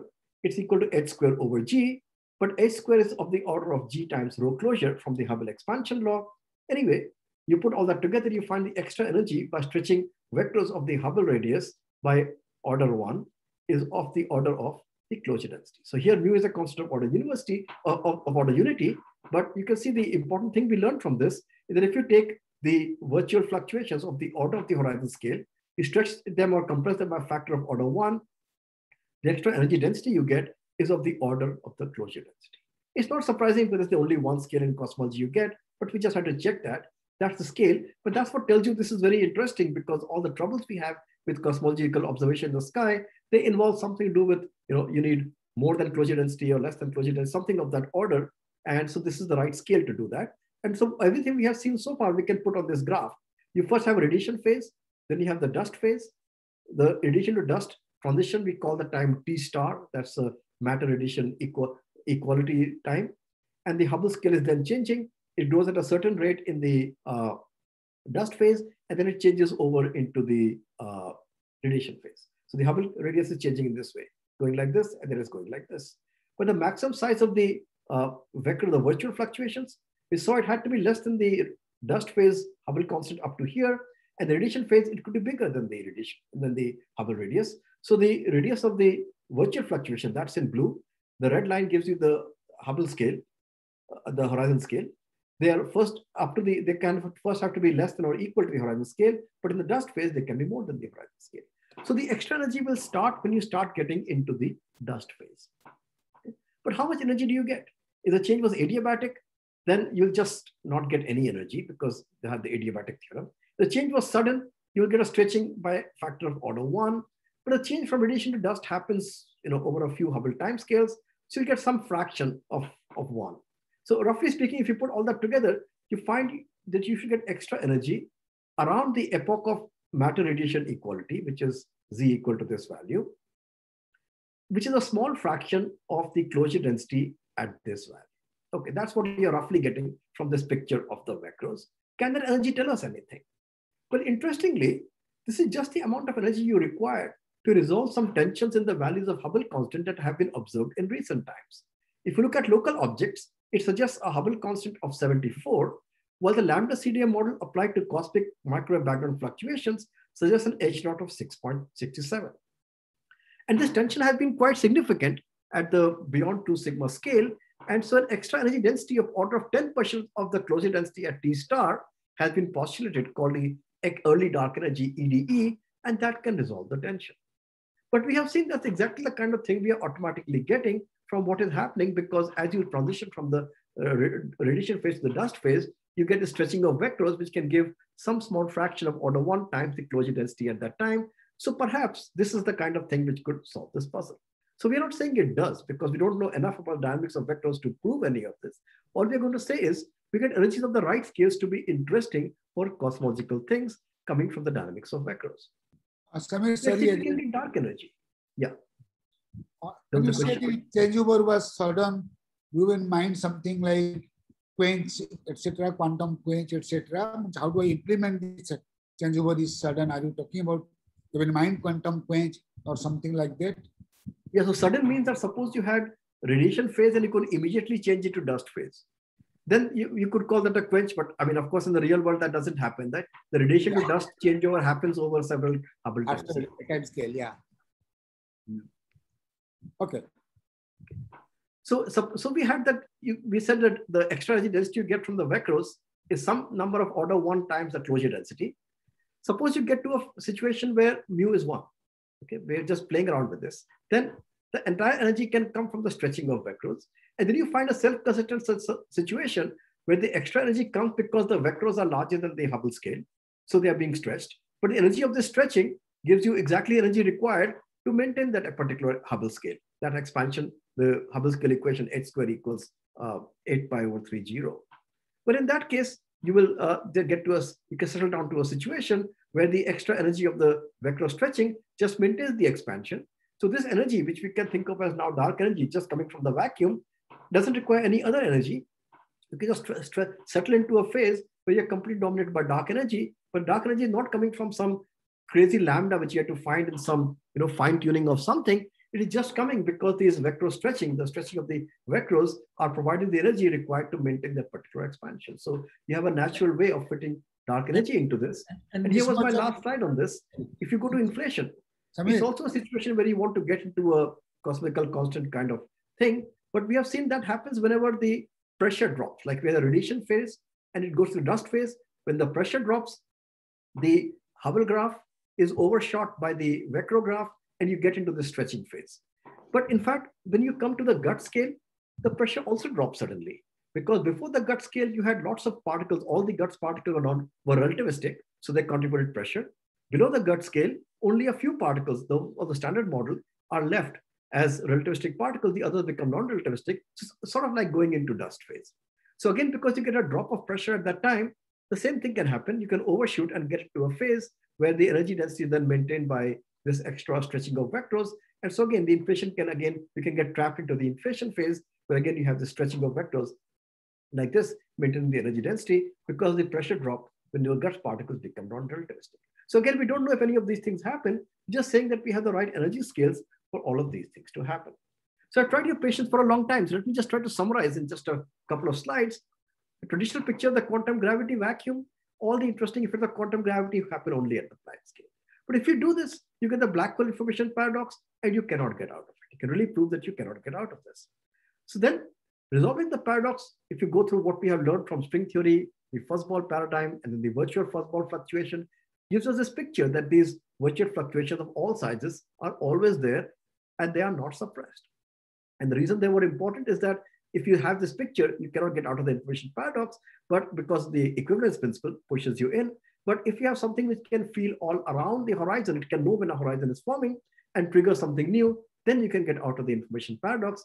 And then that shows you that these vectors, which we find in string theory, have to be there. And this is my last slide then. In cosmology, we find that the opposite happens. Instead of a closed trap surface, you get an anti-trap surface. And the stretching of these vectors gives you extra energy as the universe changes its expansion rate in different ways. Sometimes energy gets triggered, sometimes doesn't get triggered, but can get triggered in various ways whenever the expansion rate changes. So people keep asking, why is the Hubble constant of the order of 1 today? But according to this logic, if this logic was correct, it's because in the radiation phase, we just checked, you couldn't get any. When you change to the dust phase, it can happen. So changes happen when you change from the radiation phase to the dust phase, and you get a small fraction of the energy of closure at that time. And that sort of is brings you closer to the energy scales you see for the dark energy today. But similar things can happen also at the inflation time, when the Guts particles become non-relativistic. There's a sudden jump in the Hubble constant. Whenever there's a jump in the slope of the Hubble constant, these guys get triggered. So that can give you lots of interesting effects in cosmology. It may give you completely different solutions to the puzzles than from what people are trying to fine-tune when they keep the effect of the quantum gravity only at the Planck scale. Okay, thank you very much. I'll stop here. Yeah, Samir, can I ask now some questions? Yes. Little bit time. So thank you very much, Samir, for giving this nice talk. And I believe that we have a lot of students, we have learned a lot. So before going to the questions, could you please go to your first slide when you have started? Just the first slide. I just have to take one picture of your first slide. That's the important. Okay, I can also send you the entire PDF later on. Yeah, that Samir, please send me the entire PDF file because I would like to discuss many things. Maybe I will ask others, give others chance to ask questions because I have many questions now to ask you. But please send me the PDF file and I will talk to. We'll talk later. Okay, sure. Yeah. So now the thing is, if you guys have any question, please ask. And before that, I would suggest, please give a clap for him for giving such a nice talk. That's very important. And now you can ask questions. But let me ask at this point, this dark energy estimate you make here, that will only drive the late time acceleration. What was the argument about what drives the inflation? So the argument was the same, right? Because the argument was that inflation is very similar to dark energy today because they both require a lambda, effective lambda. And anything which provides extra energy can drive the kind of expansion we need. And the picture was that any time that you get these virtual fluctuations to become larger than the horizon size, then they keep stretching as the universe expands. When they stretch, there's energy, but that energy causes the more stretching, so it can become a self-consistent solution. That's what we had checked. So suppose the universe size is very small, let's say 1 centimeter, and the vector size is, let's say, 1.5 centimeter. Then you can sustain that self-consistently, but because it's so small, you get the cosmological constant stuck at that scale. But you can also make it 3000 megaparsec, and the vector scale is also, let's say, 5000 megaparsec, and then it can be self-consistent because 5000 bigger than 3000 megaparsec, and that stretching will maintain that particular value of the closure density. So depending on it's a very dynamical thing now. Lambda is not a constant which is like fixed and given in the Lagrangian. It's just a property of the vacuum. It's not the Laplacian people talk about as a constant. We are talking about a dynamical cosmological constant. Yes, very much, because it's just coming out of some property of the vacuum right now, some state of the vacuum, right? So if the vacuum is in a state from early time, from 0 time to time now, that's where, and that also solves the Hubble parameter tensor. That's what I understood. Okay, let me see if I understand the question. What I was saying about the Hubble tension was in this slide. So when the Hubble rate changes, the red line is the Hubble radius, H inverse. So when it changes, at that time, extra energy can be induced here because this graph overshoots this graph. Yes. Okay. Right. So then we get extra energy exactly at around T star of the order of some fraction of the closure energy density, but that's exactly what is required for the Hubble tension. At that time, T star is what they want. That's right. So your argument is this blue line can be achieved if you consider this like additional energy and all. from this computation. Vecros. Yeah, Yes. That's the main point. That's the main point. Yeah. This will solve this Hubble tension. Yeah. So it's the right scale to solve the Hubble tension. We don't know if that's the correct answer because too little is known on both the sides of the theory of vectors and also of the observation at this point, I suppose. But it's of the right scale. So this is just to say that all cosmological issues should consider the vector issue. Samir, I have one more doubt, actually, not with the question. Throughout our analysis, we have assumed that thermodynamics is so sacred that nothing happens to that. Yes. But we are talking about temperature, low temperature to too high temperature, from present day's inverse temperature to what it was, temperature scale, the Big Bang. Why do you assume that the thermodynamics remains sacred all the temperature regime from that to that? Can't there be thermodynamics, first law, second law, third law of thermodynamics can change over also this different temperature scale? So actually, I don't think that that is easy for me to bring in here because thermodynamics is just the law of large numbers, right? So once you have many states in something, it will always follow. So here, if you look at all the things we have, if you have if you have radiation phase or dust phase, in cosmology, you always have many particles involved within the Hubble volume. When many particles are involved in the Hubble volume, then it's just statistics, and all the fluctuations will be down by Poisson distribution thing 1 by root n, and so the thermodynamic relation will be very accurate. So the first law or second law is just the law of large numbers, right? So yeah, but that can happen. Yeah, when we are so much telling about dynamics of objects change from when we go from lower energy to higher energy, we never question what happens to the thermodynamics or statistics, not statistics in the sense, thermodynamics up to the system. When you go to large volume to small volume, when you go from large temperature to small temperature, is there like we are talking about duality in string theory, is there such things exist in thermodynamics? I believe those are not explored yet. We have always assumed that those are sacred or non-touchable. I may be wrong. So I think that's a relevant question in the following sense that, for example, when we did the second part of this talk, I was saying, why is the equation of state not the one that we first thought? S equals root EV over G. But there the reason was that because the universe has to expand, if the expansion time scale is comparable to the time scale of the equilibration of the system, then you cannot use that argument from thermodynamics. And if you just are in a radiation phase, then the time scales are very short of equilibration, so you do use it. But if you think of the vecros are so big, they're comparable to the horizon scale. Vecros, you cannot use the equilibration, and so in fact, you cannot use the StatMech.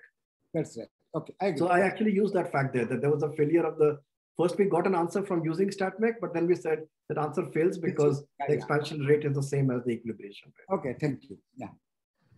I think Yogesh wants to say something. Yeah, Samir, hello, this is Yogesh. Thanks for a nice talk. Just small question that this vector fluctuations, I mean, supposing we like in vacuum, if we try to sort of calculate the energy due to these fluctuations, will it be positive or negative? So that is a good question. I do not actually know how to compute the 0-point energy of these fluctuations. So the argument is more indirect. What is happening is that if you say that if you want to find out what scale the vacuum energy will have, so you start from first principle. Suppose you say you add all the virtual fluctuations and they're giving you Planck scale positive. Suppose you assume that. Then the universe will have Planck scale positive curvature.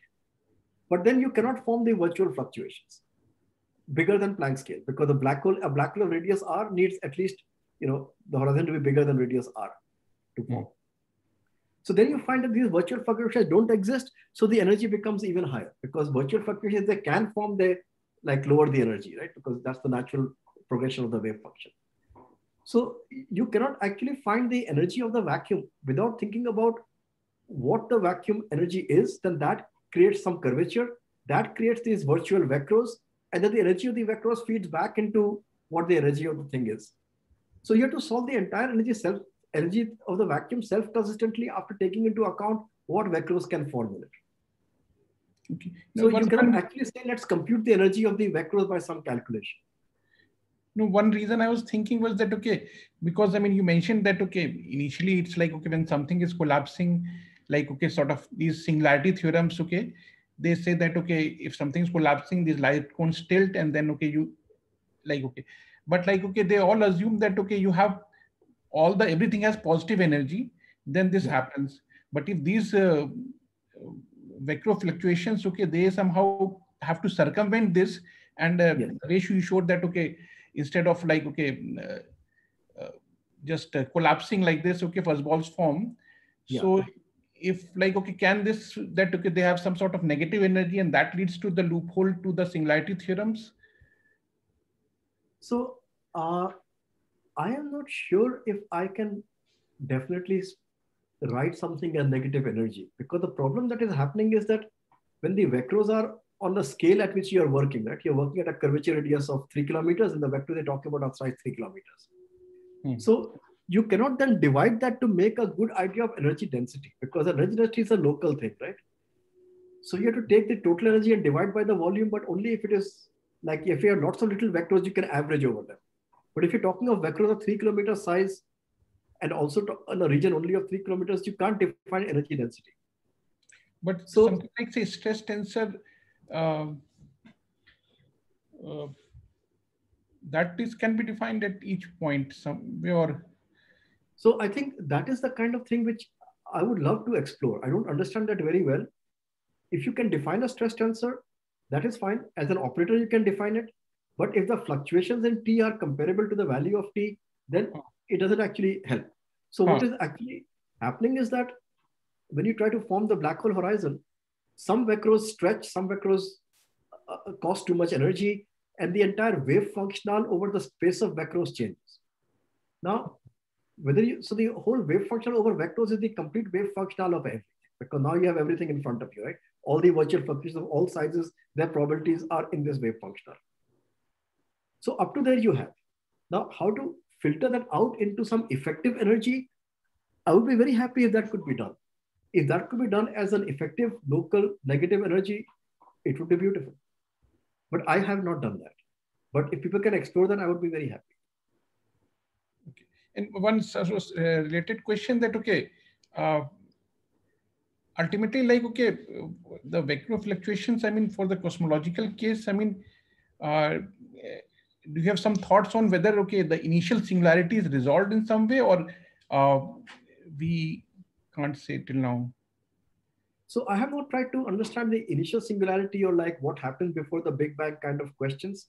But I think the answers to all those have to be obtained as some kind of a limit of what we are seeing at these other times, right? So once this vector comes in, then what we are seeing is that there is some structure to space-time which tells you how far one point is coherent with the other point.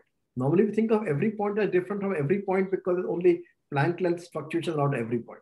But now we are seeing that's not everything. There's Planck length fluctuation, but there's also the virtual vectors of radii up to something. And that's what really glues space, one piece of space to some other piece of space. The virtual fluctuations of different places. That's what is giving the structure of space-time. So as we go towards the Big Bang, the size of this virtual fluctuation on each point is becoming less. So there's less of a glue between different points. So in that sense, all the points are becoming more individual rather than being glued into a manifold. So the whole idea of what is happening at the Big Bang has to change because the way the question is being asked is different. It's not just a manifold which is becoming, squeezed or stretched. In the manifold, the virtual fluctuation around a point tell you how much that point is connected to the neighboring points by these large vector things. And that is changing. So the whole manifold structure is changing in some way. So I think all the questions have become more deeper and different questions. Okay, but the point is that, okay, for everything we have to include these vector fluctuations. That is the main take-home idea. That is the main point I'm making. I don't know that much about them or what they will do or how to get an effective theory of them. And those are exactly the kind of questions people should think about, in my opinion. But I think from the black hole information paradox, I think one can absolutely and rigorously prove that you need the vector picture. Because as I was saying, the small corrections will not help because of small correction theorem. And then how to get something at the horizon scale? If there's no virtual fluctuation there, the equivalence principle is still true. So if the equivalence principle is true and locally you can just come in, then if you have causality, there's no way you can get out to the horizon. So it's such a airtight argument. That's why nobody could solve the puzzle for all these years. That if you have no extended structure anywhere in the system, then there is really no way of solving. That argument can be made completely rigorous. So because of that, I think the vectors have to be there of all radii. Because if you say they're only up to, let's say, 1 meter, then the black hole of size 3 kilometers, that is in trouble.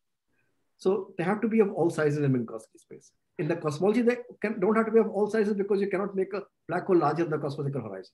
And then you see when you try to make them, they cannot be bigger than the Hubble constant, than the particle horizon because of causality. So a whole new dynamic starts in the cosmology. But in flat space, that they must be there to all different radii. I think the black hole paradox just nails it completely. Thanks a lot for a very thought-provoking talk. Thank you. Thank you, Yogesh, for your questions. Do you have other questions from the students? Nilesh? Sir, I have a question. Please ask. Sir, when you have divided the bigger black holes and many smaller black holes, so what will be the effect on the entropy S2 if the smaller black holes were entangled with each other? So let me see if I can go back to that picture. You're talking about this kind of, where did I draw that? This kind of picture, right? Yes, sir. So yes, it doesn't matter whether you entangle them or not. Right now, I was just counting the entropy, which is the number of states they can have. And in general, yes, you are welcome to entangle them, but whether they are entangled with each other or not entangled with each other, that depends on how they form, right? Because if this part of the universe has not had time to talk to this part, then they are not entangled. If this part of the universe has had time to talk to this part, then they are entangled.